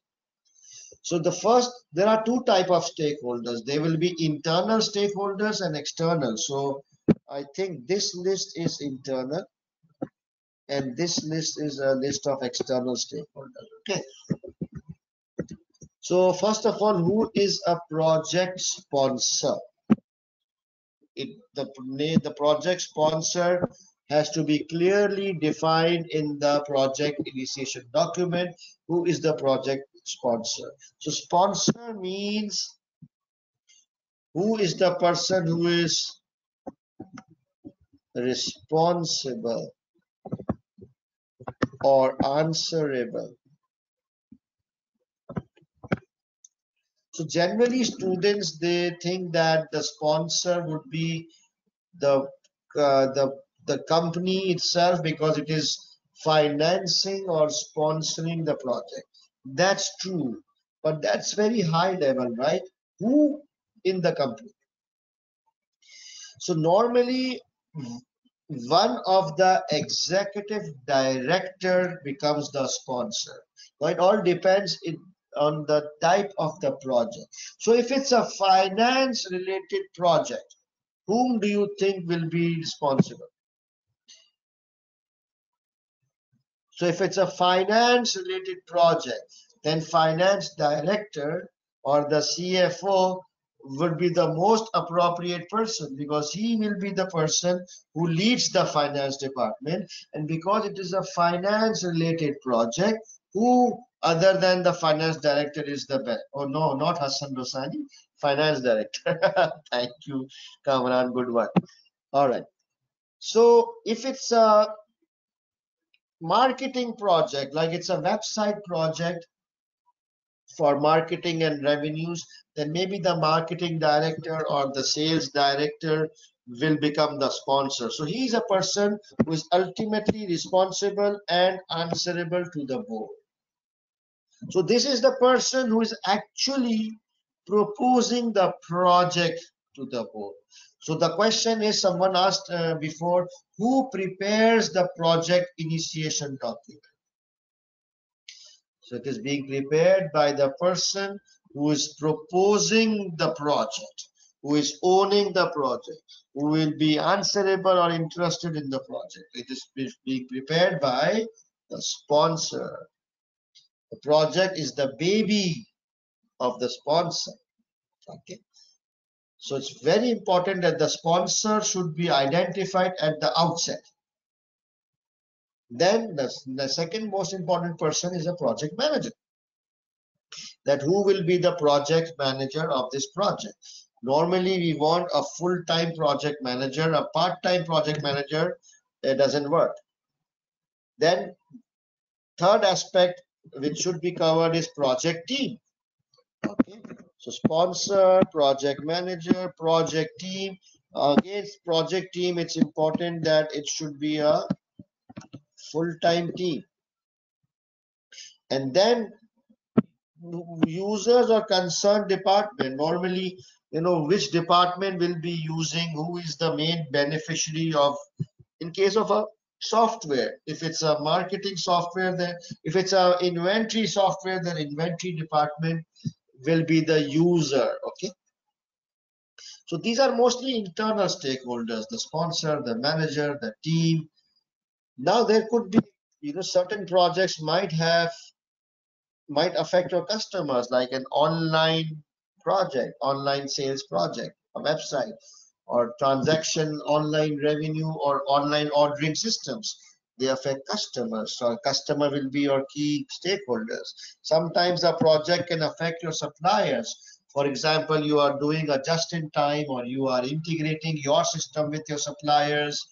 Sometimes the project can affect the government. Okay, for example, VAT or taxes or e-filing or e-reporting. I don't know. Sometimes the project can affect society, like if you're building a road or a factory, it can affect society. So main thing is that all the key stakeholders, whether internal and external, they should be appropriately identified in the project initiation document. After that, we will talk I would like to know the duration or timelines of the project. What's the deadline? How long will the project run? I would like to know any major risks associated with the project. So whenever we talk about risks, just keep in mind the three legs: quality, the risk that the requirements or quality might not be met, the risk that the project might overrun its timeline, and the risk that the project might overrun the costs. Okay. And after risk, we talk about any major constraints. Just keep in mind, you can talk about human resource or expertise, financial resource, technical resource. And lastly, project governance and monitoring procedures, that how the project will be governed, who will govern the project, will the full board of directors will be governing the project progress, or does is there a small committee or group to which the board has delegated the monitoring and governance aspects? What will be the frequency of the progress reports, monthly, quarterly? So all these comes under project governance and monitoring procedures. So can you count for me how many items? Scope, cost, stakeholders, duration, risk, constraints, projects. 7 items, okay? But in this, so do I have any questions on what about assumptions? Yes, sometimes there are key assumptions. So you can also insert key assumptions in a PID. Should a PID in that order? Generally, yes, but not hard and fast. That's a logical order, right? You start with objectives, then you look at costs, benefits, stakeholders, risk, constraints. Business case is, I will cover business case tomorrow in the format. Main document is PID, okay? Project outputs may be one of the contents. Yes, you can. I mean, you can add whatever contents you want, okay? There is no hard and fast format of a PID. It depends from company to company. It depends from nature to nature of the projects. I'm just trying to give you a very basic PID from exam point of view. Okay, I don't want you to add a lot of extra stuff because you guys are not doing a PhD in project management. You're just gonna give SBL exam. So my format is just the bare basics from an exam point of view. A business case is something different. A business case justifies the project. It kind of analyzes the current situation or problem. Then it talks about the possible options, and then it evaluates the pros and cons of the options. Okay, that is another document, but it is related. And then a PID is actually a more detailed and a more specific document to for any particular project. Right, so let's do a question on PID. Wait a second.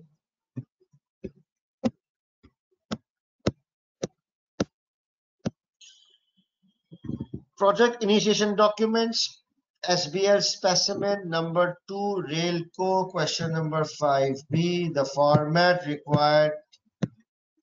Oh, so we had 7 items. Here we have 10 items. How come? Why we have 10 items?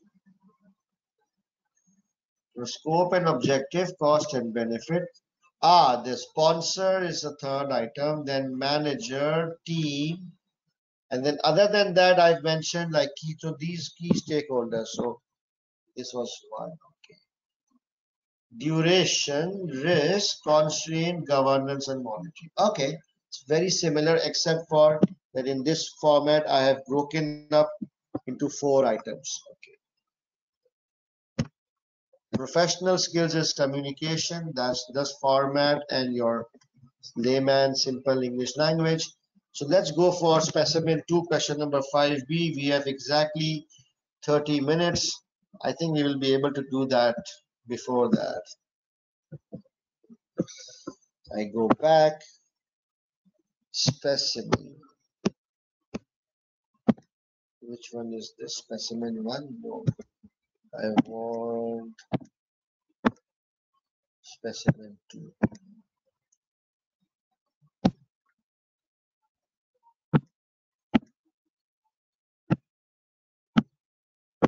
Refresh.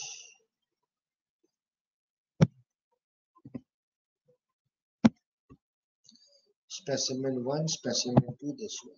Start.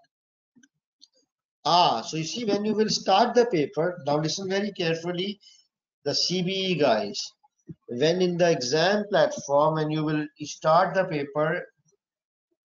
paper will not immediately appear. It will first, there will be some instruction, some introduction.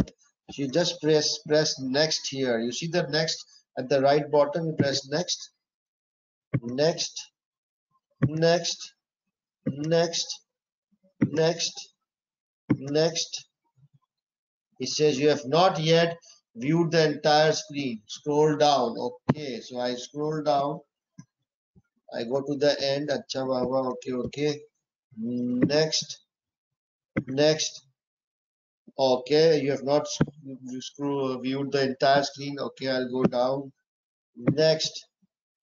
Are you ready? Are you ready to begin your exam? Yes. And then you will reach your paper. Okay. Sometimes if the next doesn't work, you need to scroll down and then it will allow you to go to the next one. Whoa, 5B. So let me click on question requirement 5. It says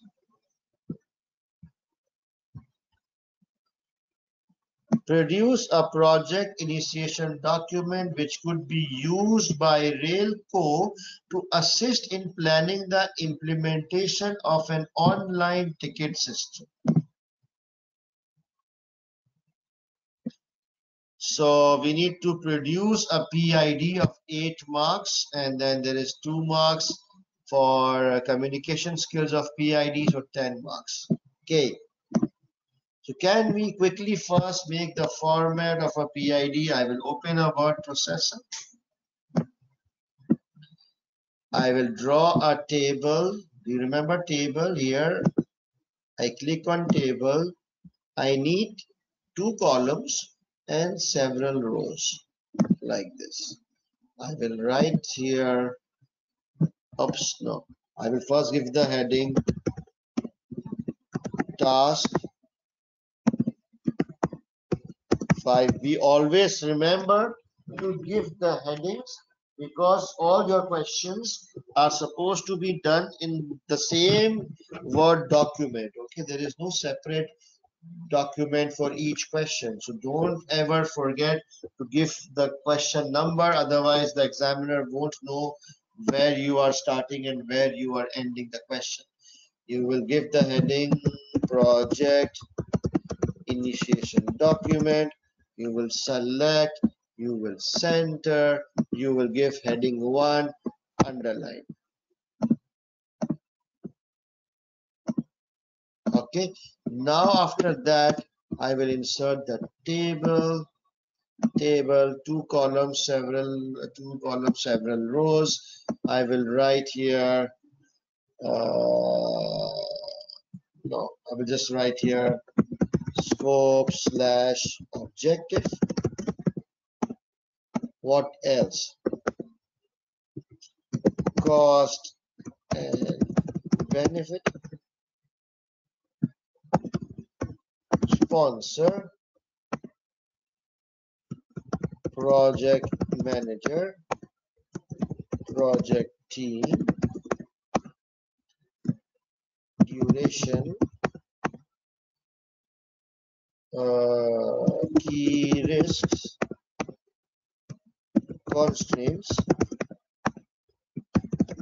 Governance and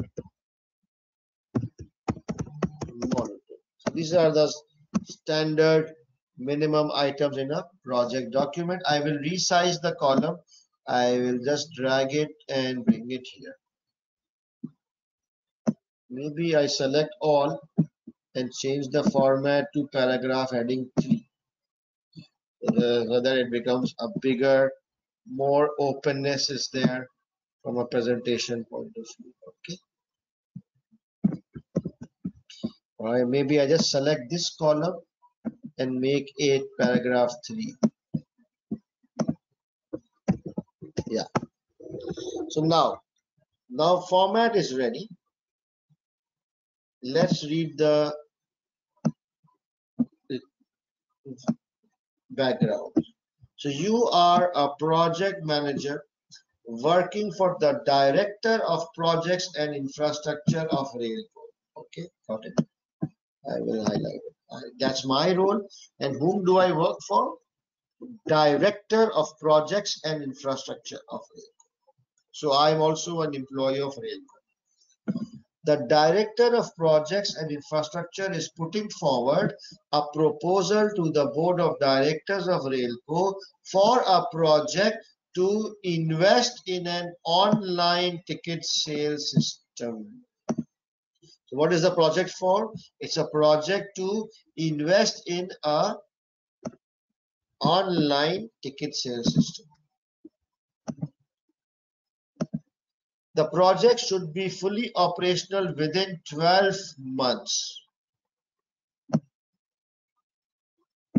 Okay, another important information.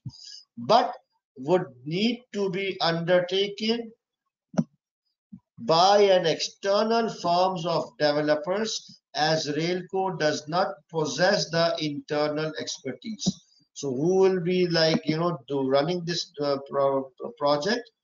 External team of developers. However, Railco would manage the project. So we will manage, but the team will be outsourced, like from external firms. Very interesting. So now with this limited information, can I try and make the PID? So the first one is, it says the project's a project to invest in an online ticket sales systems. Where can I copy this? Where can I fit this? Can it go under cost benefit?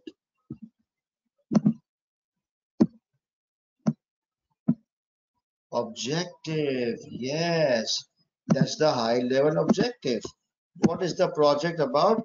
It's a project, A capital, to invest in an online ticket sales system.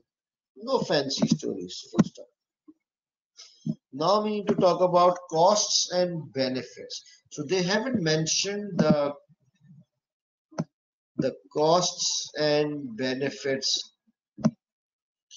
I don't have any numbers here. Okay. In fact, I think we haven't done this question in detail. Okay. So what will be, so if you don't have any information, can you just give a general idea of what could be the costs associated with online ticket sales system if you want to implement online? So just as a background, it is a rail company of that country, and currently they have physical ticket booths at the stations. They don't have, because passengers cannot book an online ticket at all. Okay, because of that, there is a lot of fraud happening, because the passengers who are in a hurry, they don't want to stand in queues or in lines to buy the physical ticket. They just get on the train without tickets. And then the company feels that if we offer online tickets options, then customers will buy tickets. So because right now they don't offer online ticket buying system, there's a lot of fraud, or can I say revenue leakages, in the sense that customers are not buying tickets and just riding the trains for free. That's the background. So now they want to implement an online ticket sales system. So there will be a hardware costs, correct? You need larger servers and etc. There will be a website development costs, right? We might need to upgrade our IT department, because now we have an online system. Upgrade IT department. Maybe we need some. I think it's enough. How about some benefits? So listen, I don't want benefits which are non-monetary. When we talk about this section, cost and benefit, it has to be monetary benefits, so that you're able to calculate the NPVs, the IRRs, the paybacks. So benefit would be incremental revenues. Okay, because in the case it says that because of lack of online they are losing revenues. Khalas. I can underline just to make it look more attractive. Now, who should be the sponsor of this project? I had mentioned during my lecture that the sponsor is a senior person, mainly the director level person. So do you see any director mentioned in the exhibit?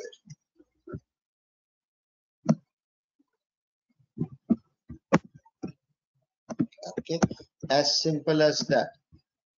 D capital. Okay, so I'll go at director of projects and infrastructure of Railco. No need because it is an internal document. So that should be the sponsor. Now, who's the manager? You are the project manager. So what will you write here? What's your name? You will write you, okay? Or you will write me. I don't know what you will write. Interesting. Project manager, maybe myself, SBL student. I don't know. What's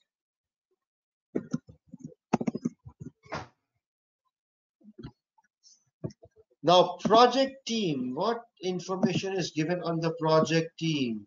It would need to be undertaken by an external firm of developers, as we do not possess internal expertise. Control C, put it here.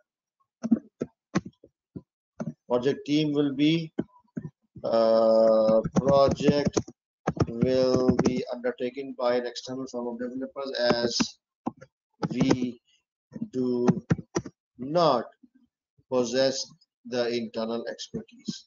Duration 12 months.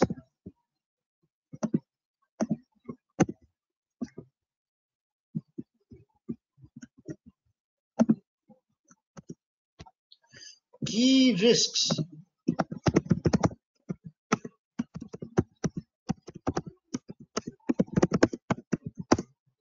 Okay, so can you think of something? What can go wrong with the software?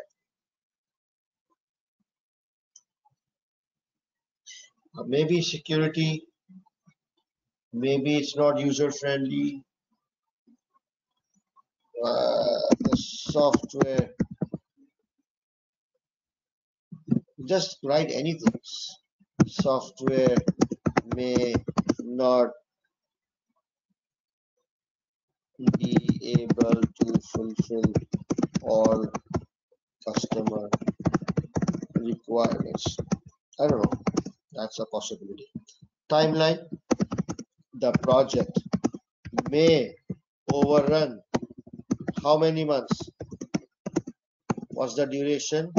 12 months. The project may overrun 12 months. What's the cost risk?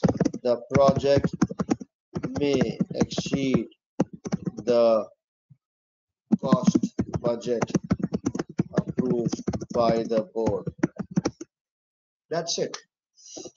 Constraints. We need to talk about human resource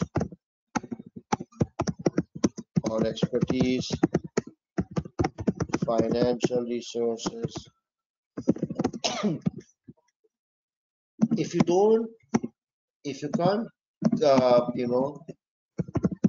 write anything, just leave the heading here and move on. No problem. Why? Because the examiner has not provided relevant information. So I just demonstrated to him that I know constraints, and under constraints I would have covered human resource or expertise or financial resources constraints, but because the information is not there, I'm not putting anything.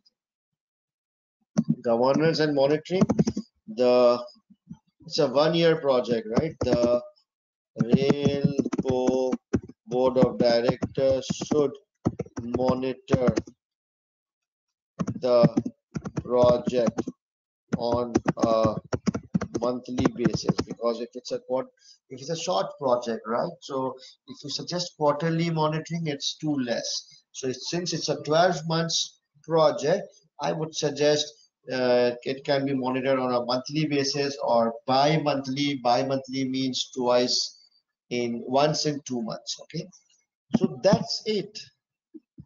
Let me show you how it looks. Wow, good job, Hassan. Excellent.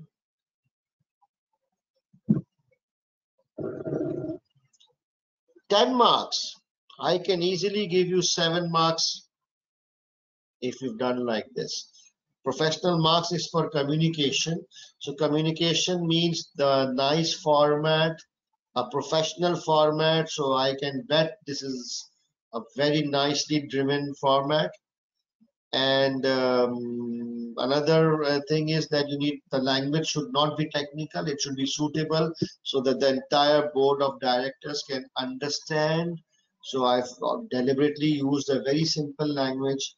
So I think I can score 7 out of 10 on this. Any questions?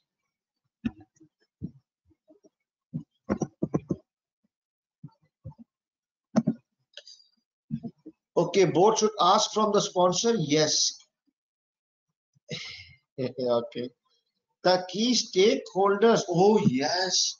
Key stakeholders heading is missing. Excellent, guys. Excellent, guys. I think I need to. How do I add a row? I want to insert key stakeholders after the team. So I select this row. I right click. I go to row and I say insert row before. Okay. You see, I got a row. I will write key. So who do you think are key stakeholders? Maybe the passengers, maybe the railco board. Okay, just I'm just putting a couple of stuff. Thank you for that. Key stakeholders, customers. In case they call their customers passengers. Okay, so I want to stick with the word government. A human or a human resource constraint means that you might struggle to find relevant staff or relevant experts needed for the project. So in this case, they already said that they will, engage a firm of external consultants. A financial constraint would be that how the company will arrange the investment, the money required for a project. Will they take loans or will they be internally generated? Is there a cost of capital? That's a constraint. Okay, right. Now since we have 10 more minutes,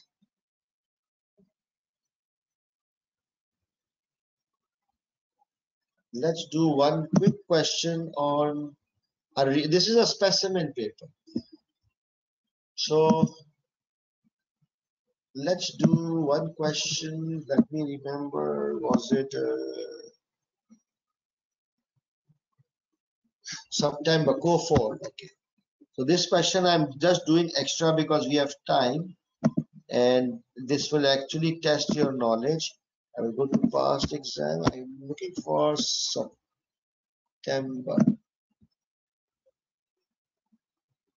This one. So in this question, they already gave you a PID in one of the exhibit. Let me zoom this. So in September 2018, they gave you a PID. And they said that this PID was prepared by a junior staff And since now you have joined and now you are the project manager, so you are now reviewing the contents of this PID, and you need to identify, critically evaluate. Critically evaluate means you need to find out the negative things. So they said that try and please let us know what things are missing from this PID. So take 1 minute, recall the 7 items or 10 items or 11 items, whatever we discussed, and see what items or elements are missing from this PID. So this PID was prepared by a junior staff. So you are the project manager and you are reviewing the PID prepared by your staff, and you're supposed to identify gaps and weaknesses. 1 minute, and let me know at least 3 missing items from the checklist.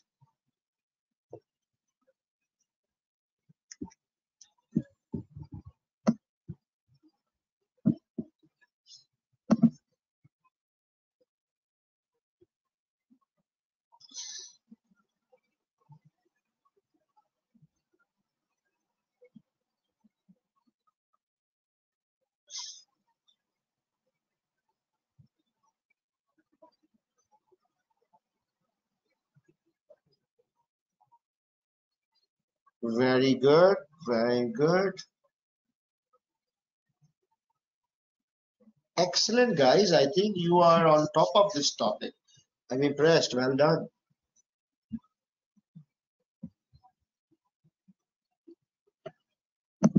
Okay, so first of all, I want to see objective or scope.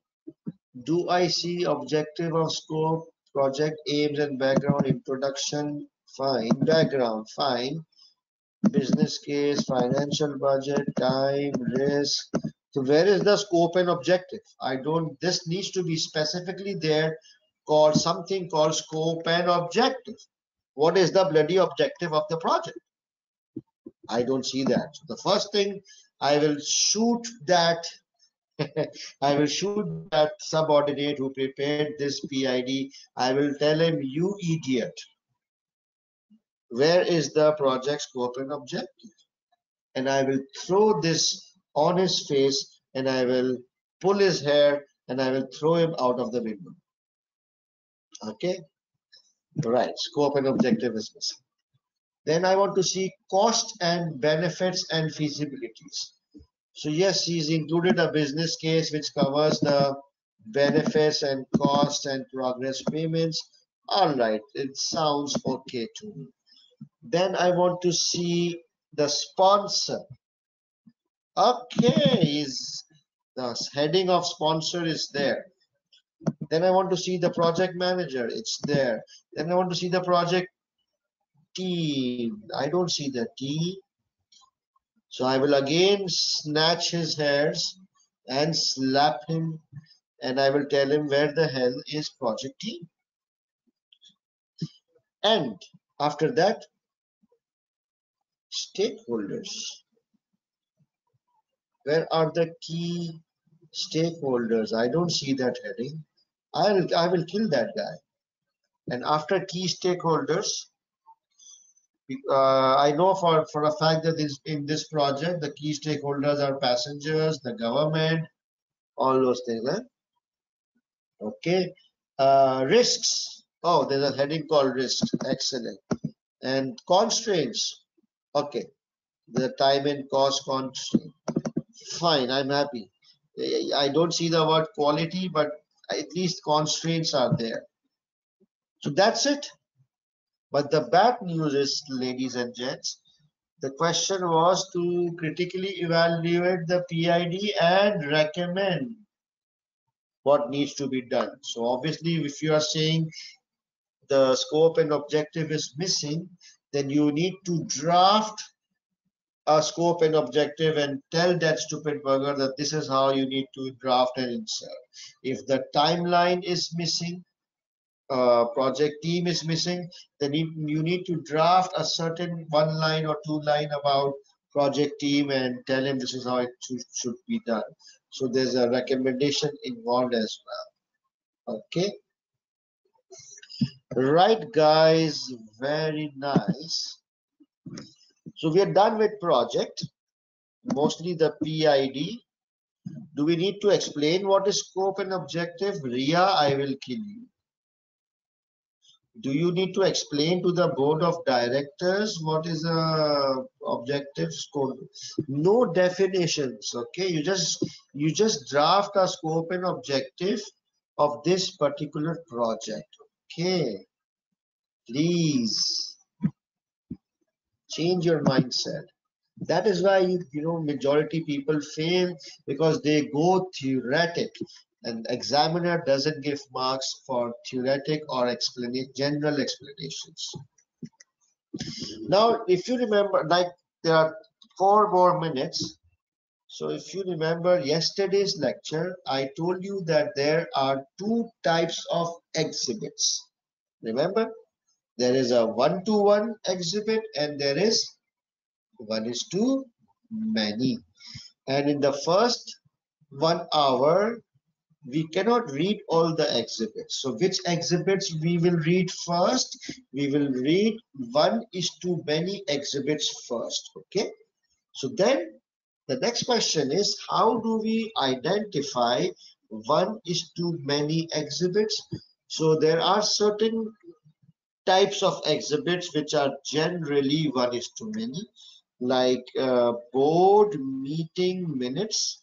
So all, generally the board meeting minutes are one-is-to-many. Annual reports, website page, transcript of an interview, maybe press releases. So 70–80% of the time, these particular exhibits are one-is-to-many, meaning that they contain information, a variety of information, which is supposed to be used in more than one question. And then what are the hints about one-is-to-one exhibits? They are mostly financial statements, financial projections, any weird specific topic, it's one-is-to-one.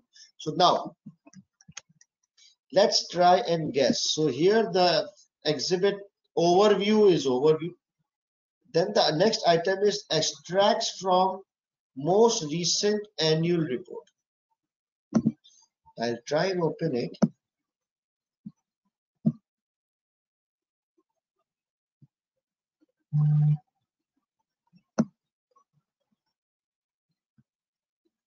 Okay, so this is a chief executive statement. So annual report obviously will consist of variety of information, and you can also judge from the length of the exhibit, the headings, board, the audit committees, the risk. It is definitely a one-to-one or one-to-many. Let me know. Very good, very good. Let's look at this one. Press release announcing the new road. By the name of it, although it's a press release, but it says announcing the new road. So it's got to be a specific thing, and I think the size would be small. If you look at the size, what do you think? One-is-to-one or one-is-to-many? Yeah. So I will skip that. When I'm reading, I will read the overview. After that, I will read the extracts. After that, I will skip this. I will just take a 30 seconds look. Just look at it for 30 seconds. Announcing new road between G and Lake Eta. Okay, we have identified a preferred partner, low price, end. Okay, khalas. So I will skip it. Now look at this: forecast revenue and cost for new road. So financial projections, forecast, this and that generally is what? One-is-to-many, right? One-is-to-many, forecast revenue? No? Say yes or no. One-is-to-many? Yeah. Let's have a look at it.